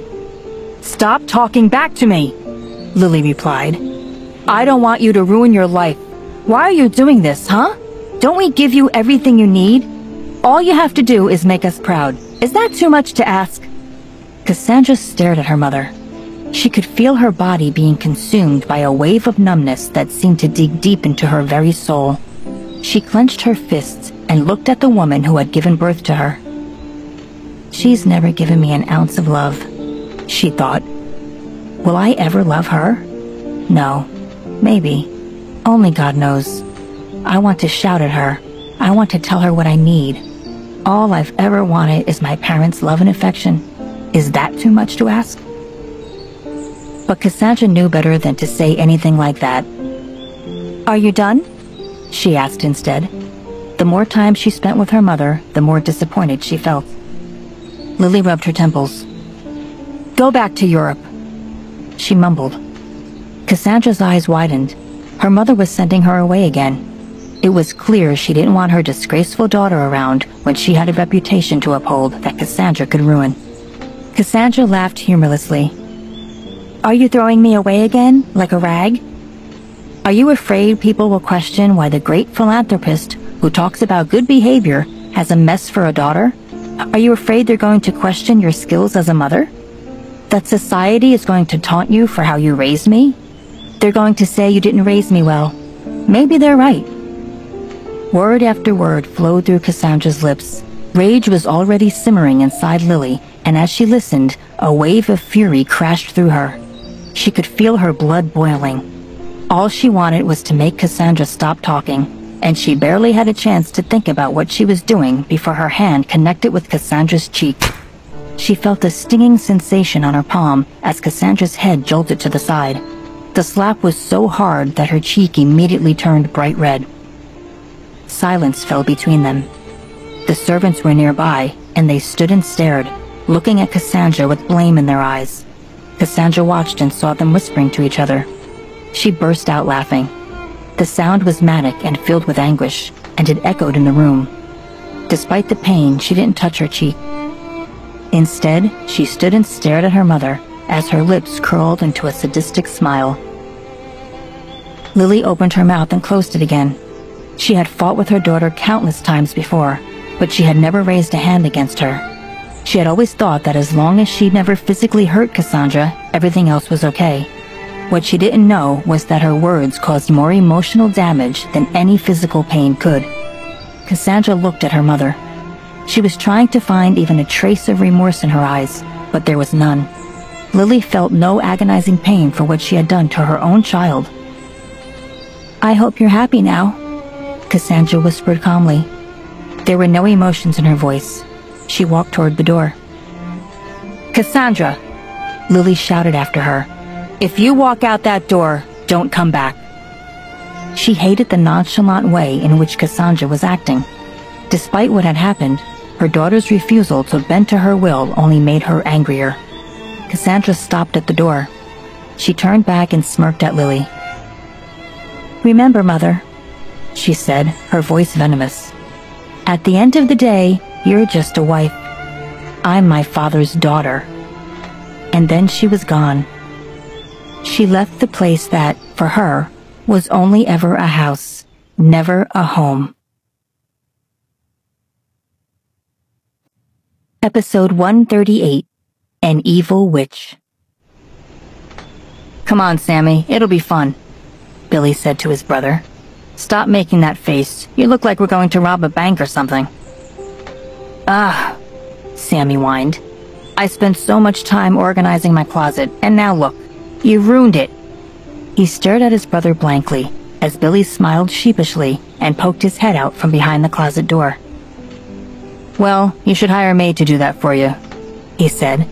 Also, you can't blame me. I don't want you to look like a middle-aged businessman at the club. You're 23. You should start dressing like it, not like a granddad. He flung a few clothes onto the floor, muttering about Samuel's bad taste. What's wrong with dressing decently? Sammy complained. Billy ignored him and focused on finding him an outfit to wear. After a moment, he cried out excitedly. This is perfect. Hurry up and try it on. Sammy stared at the clothes with his lips pursed. Seriously, dude, Billy said. You need to loosen up. No wonder your Miss Baddie doesn't want you. He smirked expectantly. He knew that mentioning Cassandra was bound to get his brother to agree. Sammy glared at his brother for a second before taking the clothes. Only for today, he mumbled. Yes, sir, Billy grinned sarcastically. Idiot, Sammy said. Billy pretended to gasp and clutch his chest as if he was in pain. Sammy rolled his eyes. A short while later, they arrived at the club. Time to find some ladies, Billy exclaimed excitedly as he hopped out of the car. He slammed the door shut and made his way to the entrance. Sammy rolled his eyes and followed his brother. He looked at the line of people that were queued up on the sidewalk inside.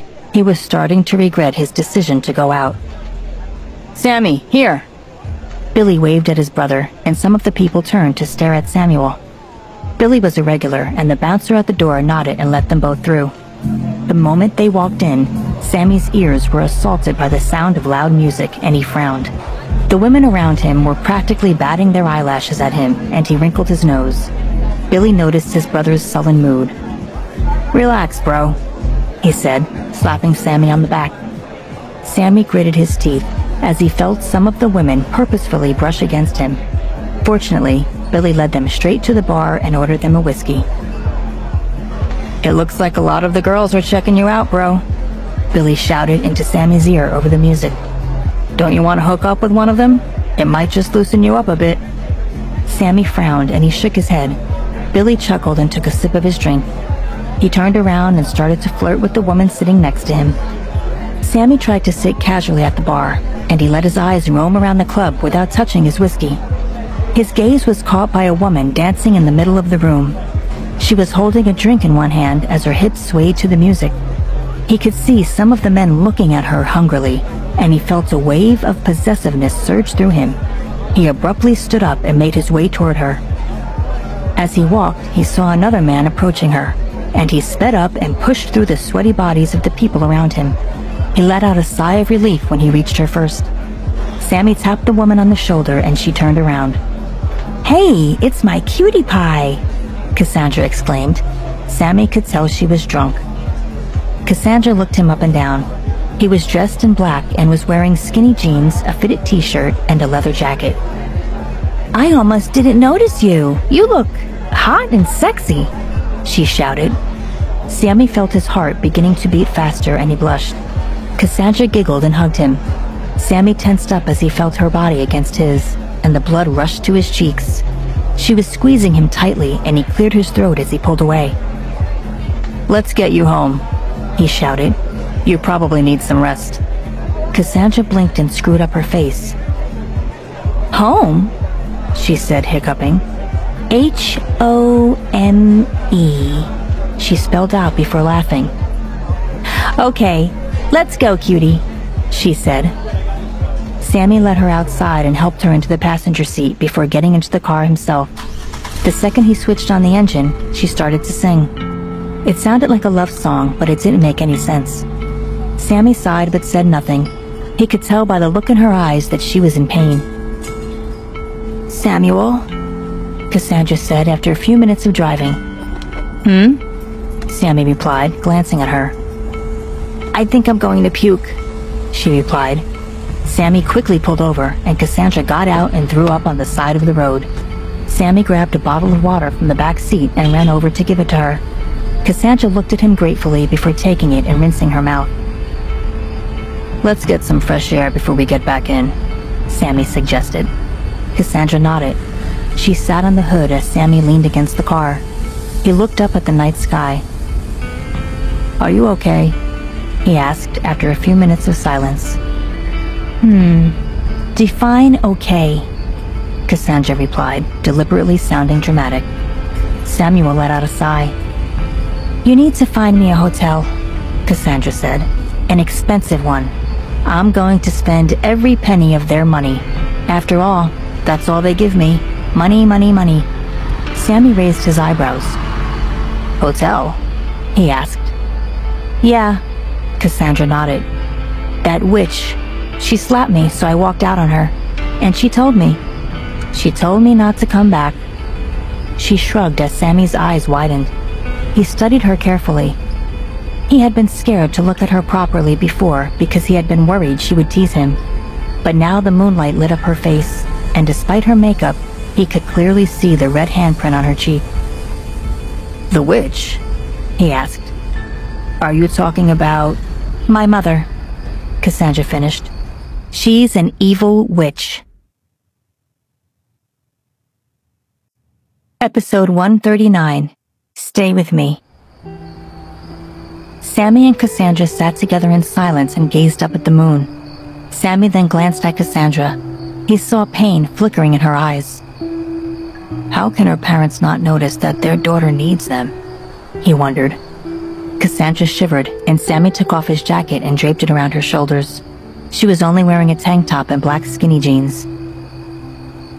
My cutie is such a gentleman, she murmured with a smile. Sammy grinned with pleasure.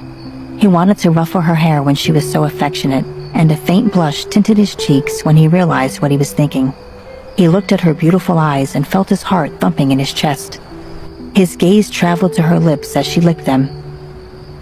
How would it feel to have those lips locked with mine? He couldn't help but wonder.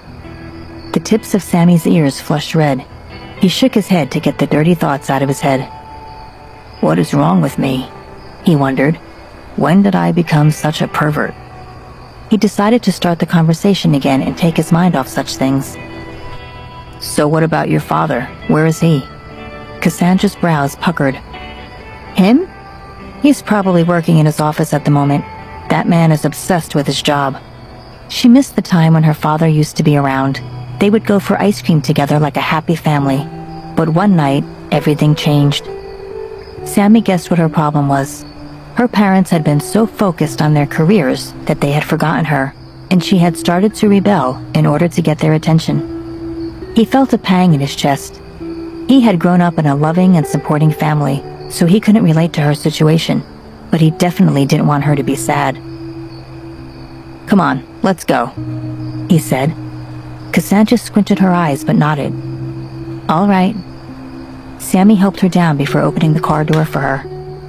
They were both lost in their thoughts as he started the engine. It was Cassandra who finally broke the silence. Where are we going? Sammy glanced at her with a mischievous smile.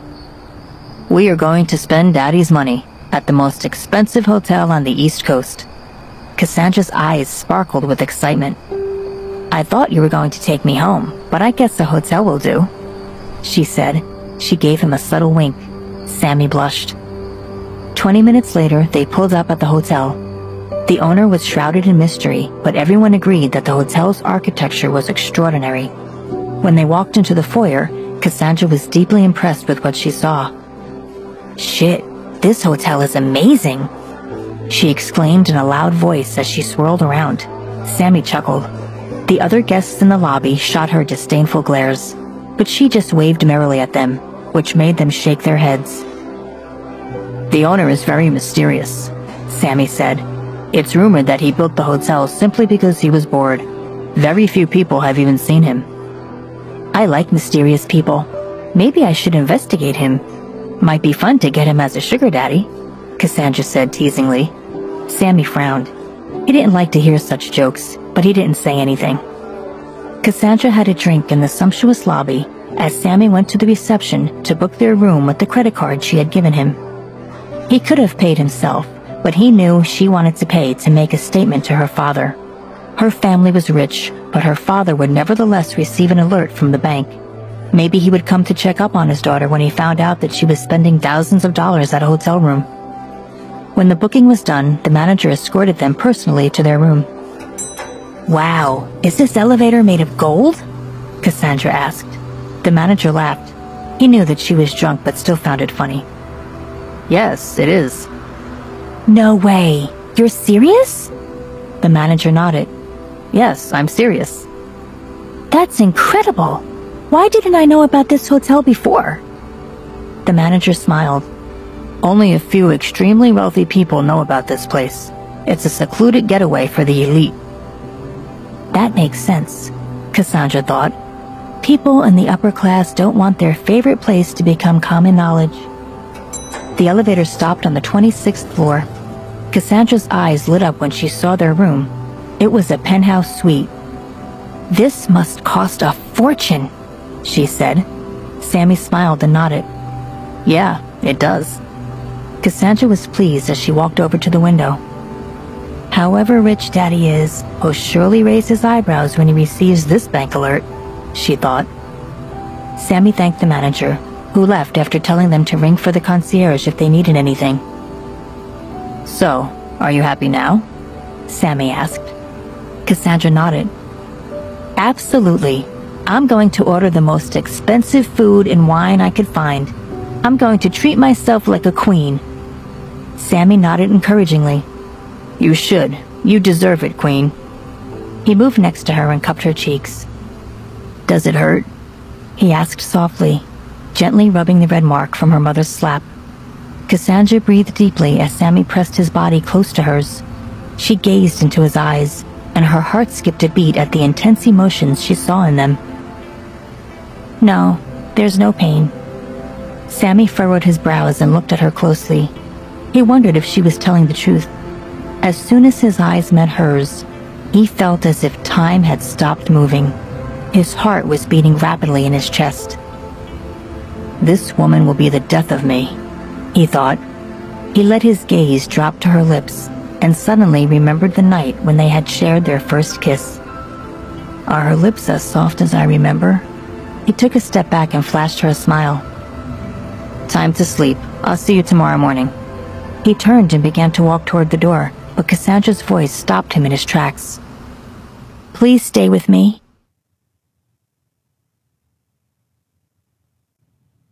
Episode 140. Wine and Kisses. "Dad, I've gotten a girl pregnant." Sammy hung up and Cassandra burst into laughter. Sammy groaned. "He's going to kill me." "Don't be so dramatic. I'm sure he'll understand." Cassandra laughed so much that she clutched her stomach. Sammy stared at her, his lips curved into a smile. As long as she's happy, that's the most important thing, he thought. When she had asked him to stay with her, he had agreed. After all, he couldn't let slip an opportunity to get closer to her, and he hadn't really wanted to leave her alone when she was in a bad mood. Cassandra had ordered 4 bottles of the most expensive wine. They were drinking the third and playing Truth or Dare. "Okay, your turn," Sammy said. He was completely drunk and was not feeling shy any longer. Cassandra pouted. Truth." Sammy licked his lips. "What is the most terrifying thing in the world for you?" Cassandra gave a sad smile. "Being happy. It's the most terrifying thing in the universe." Sammy frowned. "Why?" Cassandra snorted and gulped down her wine. "Because once you're happy, it can be taken away from you just like that. Then your heart will hurt and your soul will bleed." Pathetic, right? Sammy moved closer to her and tucked a strand of hair behind her ear. Thanks to the alcohol, he had lost all his usual shyness. He slid the tips of his fingers down her neck as gently as a feather. "No, Cassandra. Being happy isn't terrifying. You just need to find the right person to make you happy. Trust me, happiness is a wonderful feeling." Cassandra sat still. Sammy's words rang in her ears, and her heart started to race. She nudged him playfully. "Are you trying to flirt with me?" Sammy grinned and nodded. "Is it working?" Cassandra's eyes widened. "Alcohol, what have you done to my cutie?" Her words made Sammy smile. "I'm a man, Cassandra, not a saint." Cassandra's eyes gleamed with mischief. She liked this bold version of her good boy. She leaned against his body and could feel muscles she didn't know he had. Her fingers sneaked under his shirt, tracing patterns on his skin. "Do you have any idea how attractive you look tonight?" she whispered.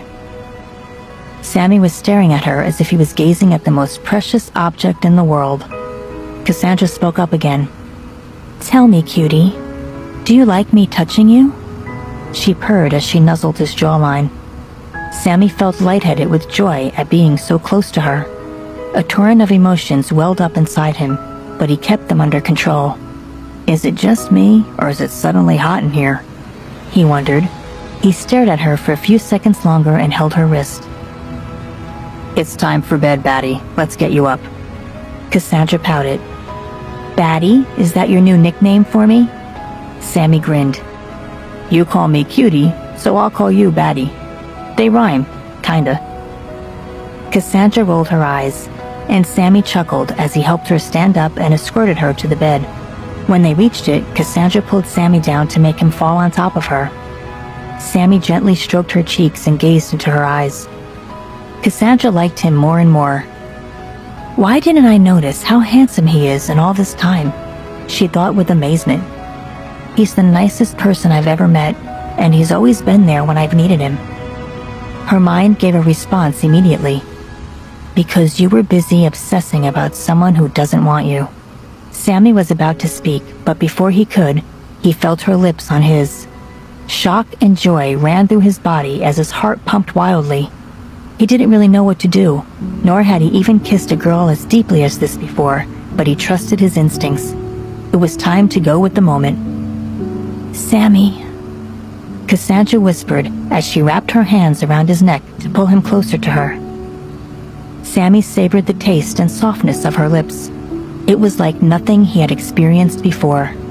After what seemed like an eternity, he wrenched himself away and rested his head on the pillow. Their breathing was ragged and heavy. As they looked at each other again, Sammy saw a tumult of emotions reflected in her beautiful eyes. In a sudden movement, he disentangled himself and stood up from the bed. "I'm so sorry," he said. A trace of hurt flashed through Cassandra's eyes. "Is he rejecting me?" she thought in disbelief. "Even Sammy doesn't want me. Nobody does." She felt her heart shatter. There was nothing she could do to stop the pain. She covered her face with her hands and burst into tears. Sammy looked thunderstruck. "Cassandra, why are you crying? Did I say something to hurt you?" "You don't want me. Nobody wants me." Sammy was astonished by her words. He wrapped his strong arms around her in a tight grip as her sobs filled the room. "Don't misunderstand me. It's just that we're both drunk, and I don't want us to do anything we might regret later." At that moment, Cassandra totally broke down. Her mother's slap, her parents' indifference to everything she did, and her fears and loneliness finally brought out all the emotions she had been bottling up. Sammy rocked her slowly in his arms, her face buried in the crook of his neck.